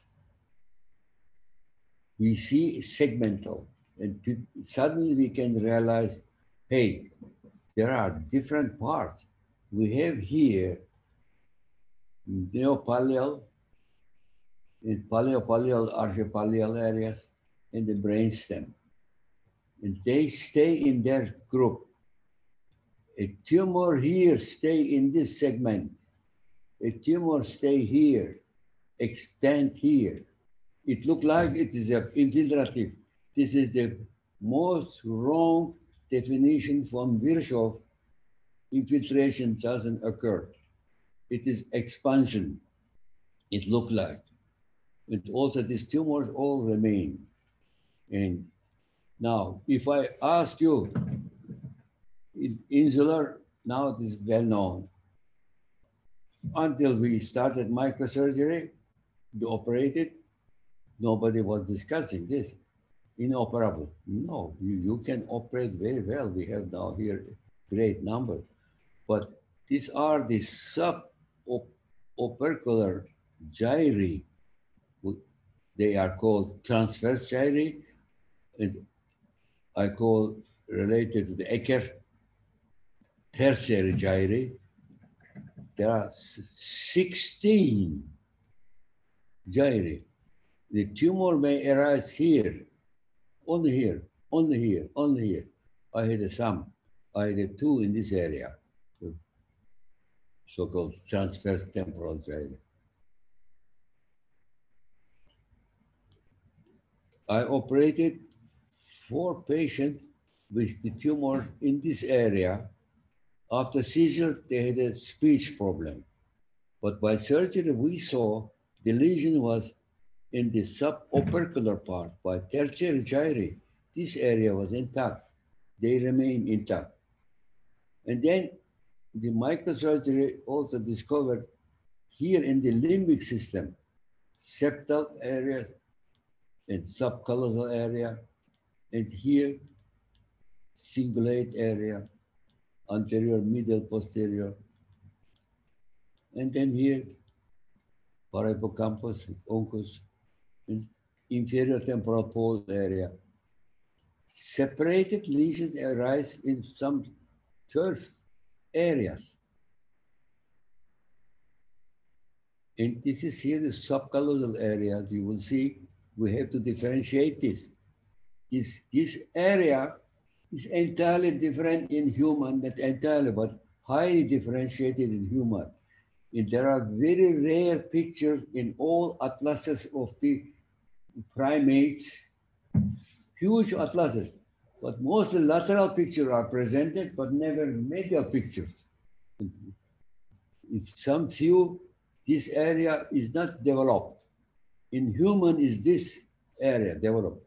Everybody talks about prefrontal. What is prefrontal? It's not well defined. This is a rostral area, superior, middle, inferior rostral area. So we have separate more detail these things. And next slide. I'm running faster. We can separate now the neopallial, paleopallial, archipallial area and brainstem. And the MRI people can, but T2 they can differentiate it very well, these areas. Next slide. In the lesion arise here, segmental. Segmental unit has an external part, visible on surface, but at the end of sulcus is enter subcortical area going down to the ventricle, where the cell migration occur. This is a gyral segmental unit, and the lesion occur in this area, in here, like here. This is made by Valavanis. This put together how it looks. They are expansive and compressed. They give the impression something infiltrating. Next slide. Here, different areas. Next. All together, over 700 cases in medial temporal and multi-compartmental, pure insula, and then pure cingulate, and the callosal cingulate, orbitofrontal, septal, mammillary 4. For all these patients, some 5,000 brain tumors, AVMs, I never saw any aggressive behavior, criminal behavior, preoperative and postoperative. This is interesting fact. The brain resistant to this. This is something different, the criminality, when affect disturbances. But here on these 4 cases, mammillary, and also Dr. Tires, 3 cases, the people are different. There are more, most young students, school children, they get aggressive to other children, and the teacher, they make attention to the family, and the family get the doctors, and then finally the mammillary tumor. And after removal, they get quiet. And this is very interesting. I am not entering this here more because we are preparing now our book, because I operated great number of cases also in Little Rock and other centers. I should, before I live forever, I should inform. The material is there. Next, it is on the time. I like to make attention. This young man came to Little Rock, and pay attention here, very unique. It looked like a multi-compartment lesion involving the insula and caudal from the orbital and septal area and medial temporal. And we had an excellent neuroradiologist in Little Rock, Professor Antiaco from Philippines. He was a great man. He lost him also early, just 2 years ago. He said to me, look here. Here's the cortex involved. This never happened in glioma. So we made to this man lumbar puncture and studied the sugar level. It was low. So therefore, this is a tuberculoma. And he was treated and went back to home, but never sent us post-operative. We heard he is doing well. Next. But this man was diagnosed with a tumor. Tuberculoma is this one. Tuberculoma is this one. Yeah. And this man was also, the first man also, all these tumors, limbic tumors, they can be huge. The people still are awake. But these two people, they have been somnolent. So we made again also here the investigation. This was also tuberculoma. And now this gentleman is a patient of Dr. Ture, and he's still coming to control. We saw him just a few weeks ago, doing very well. Everything done. Next. Not everything is tumor, but here, look here. It's a large lesion. They can be only small or the middle size. I operated in 2 sessions, here and from backside, anaplastic astrocytoma. Next slide. Believe it or not, she survived 22 years. And just a few months ago, she died. Next slide. Here, huge lesion. How is her condition? Cycle. She's a well-known lawyer in Italy. And she came with the whole family, and she was translating the family. It was said it is infiltrating. No, it looked like something, but it's not. It is only parahippocampus in the inferior temporal area. She was intact. Next slide. After removal. Next slide. Another case. Singular callosum. They go mostly up with the secondary gyri and or down to the corpus callosum because they have the same artery vascularized, the cingulate, and also corpus callosum. Next slide. But another case here. This young lady has a precuneous lesion. When she came from other state in the United States to Little Rock and said, I'm an artist, I need my visual field, both sides. You can give any guarantee? I said, no, we can try it. We made it, we succeeded. You see, intact. Because it doesn't go to this area, just in the precuneus. And turn out also anaplastic oligo in this case. It's surprising. She's also since 22 years still alive and still well-known artist. Next slide. Productive. Another case of the insula. The secretary. Next slide. Oh, I forget to put the post-operative, but it's in the book. In the volume 4B is there. But this case is interesting. This man is a wealthy person, had a discussion with his group, seizure, and they found this lesion. Look here. Mediovasal, temporal, insula, posterior frontoorbital, and septal area. He sent the picture to me, to Little Rock. I said, come over, we have to operate. He didn't come. But some 10 years later, he came. You see what happened? The tumor get local swollen, and we have still a putamen pallidum, and he was still intact.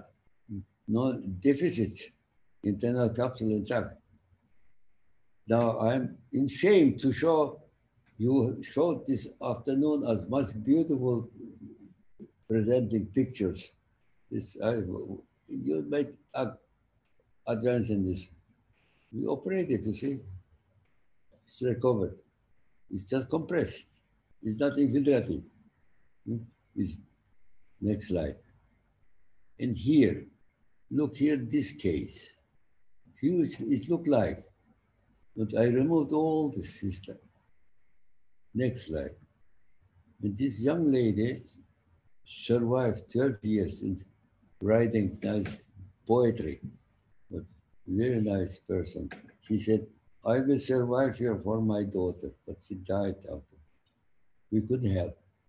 If this gets more high malignant and nothing. Next, I'm coming to the end. Here, you see this. What is this? This is the same area, but this is an optic nerve tumor after removal. I have some 70 cases of optic glioma. They can be also anaplastic. Next. Craniopharyngiomas, the most baffling problem that confronts the neurosurgeon. 1932 by Cushing. Next slide. The point is, I made now around 220 craniopharyngioma. They can be all completely removed. We have to pay attention. In this parachiasmatic area, chiasma and optic tract, they have their own slit, arachnoidal. In the stalk and behind the chiasma has their own slit, comes down around the hypophysis. So the tumors coming from here, they go around, they never go into the optic nerve. They can bad compress. We have to know this arachnoidal system well. This is sylvian, this is the carotid. They have each own slit. Next slide. You see, if the tumor grow up, they cut the nerves here, optic channel, or just here, like here, A1 cut it, damaged. We don't see very well, the projector is not good. Next slide. Here, another point, this large craniopharyngioma, most these children, half adult, have optic problem, visual problem. But here, pay attention. There is no hydrocephalus. The tumor came up to the foramen Monroe, but CSF is running some way. And it can be removed, full of problems, but still can be removed completely. Next. But here, the tumor is not so big, but occluded with problem. And I operated 2 children, and I believed I made it well, and we made it complete. In post-operative, first day was okay. Second day, they started trouble, etc. We believe these are the hypothalamic problems, and we lost the children. By autopsy, we saw it was a hematoma. I realized here, I have the section on the movie. They get sticky on the choroid plexus, vascularization. So if you have this condition, you have to combine it. This means subfrontal approach, perichiasmal, subchiasmal, And then interhemispheric down to ventricle. Next. Like here. Combined approach, so-called. We published in Microneurosurgery. Next slide. I'm at the end. I'm not presenting more, as I saw what Dr. Tira made it now. We made it some pioneer work on thalamus, hypothalamus work, but now it's much preciser. And here, look here, this lesion. And how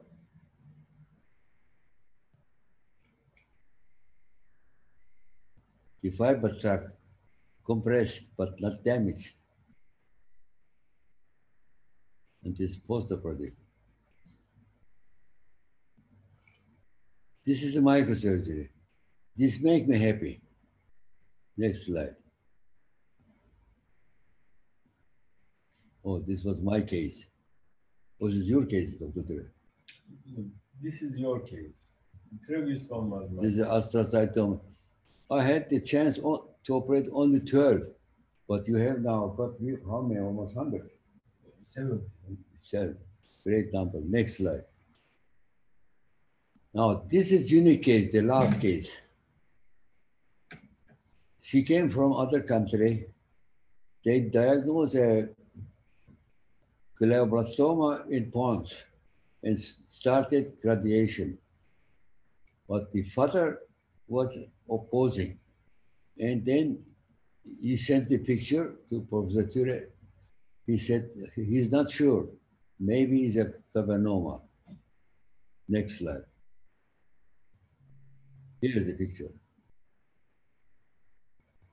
And it was a cavernoma. Now, next slide. This is our award.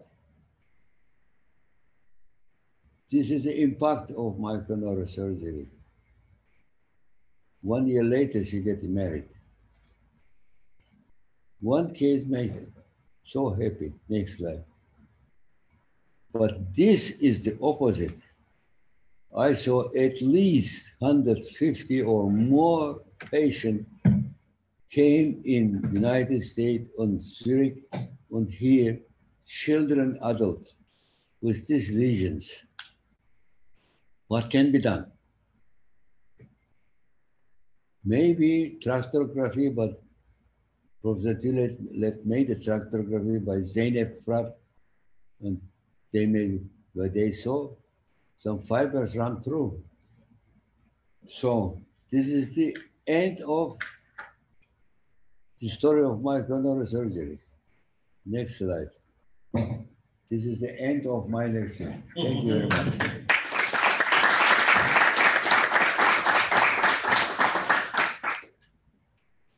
Come to Krishna.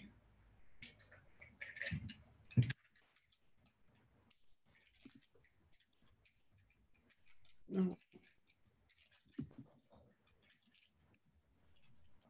You're muted, Dad. Thank you, Professor, and thank you for the opportunity and Thank you. You have been patientful, allowing me 2 hours to rate. Thank you. We can go much longer, but I know it's already late. It's almost 10 o'clock in Istanbul. I appreciate all the effort. Thank you very much. This was inspiring, and we have a total of about 6,000 people from around the world, and everybody was sending all the thanks for all the speakers, especially for Professor as well. And this was a great historic moment. And we're hoping to see you in person soon also. I would like to ask Dr. Al-Mufti any comment. First, I want to thank two people who have helped put this together. It's Dr. Aboud and my daughter Gina, who was managing the session to make sure that we end up with no problems. So everything went well. Thank you for the great hours. Thank you. Thank you, Professor. Dr. Al-Mufti? Oh, well, can't thank you enough. This is just a historical moment. It was so good to hear the professor and listen to him. Thank you and Ture and Paulo for beautiful lecture. We learned enough. I just thank you all on behalf of all the 6,000 which are out there, and I was one of them. Thank you. I have been very impressed from your spontaneous tumor approaches. Thank you very much. But I am also very impressed. How come you get younger?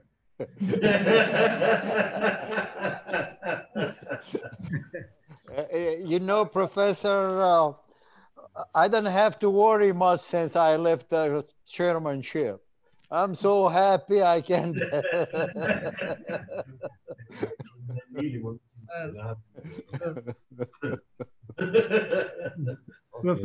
Professor Ture, also thank you very much for all your efforts, and hope to see you in person when everything is finished. And also Paulo, thank you very much. Good to see you and see your better half also. Thank you. And the thanks for everybody joining us today. It's really, their being there is what makes the difference. Yeah, it is 2 a.m. in the Far East, and there is a total about close to 5,000 people still at 2 a.m. in the morning. So, again, thank you very much. Good night, everybody. Thank you very much. Thank you. Thank you. Thank you. Beautiful. Thank you. Hocam çok teşekkürler. Çok iyiydi. Yalnız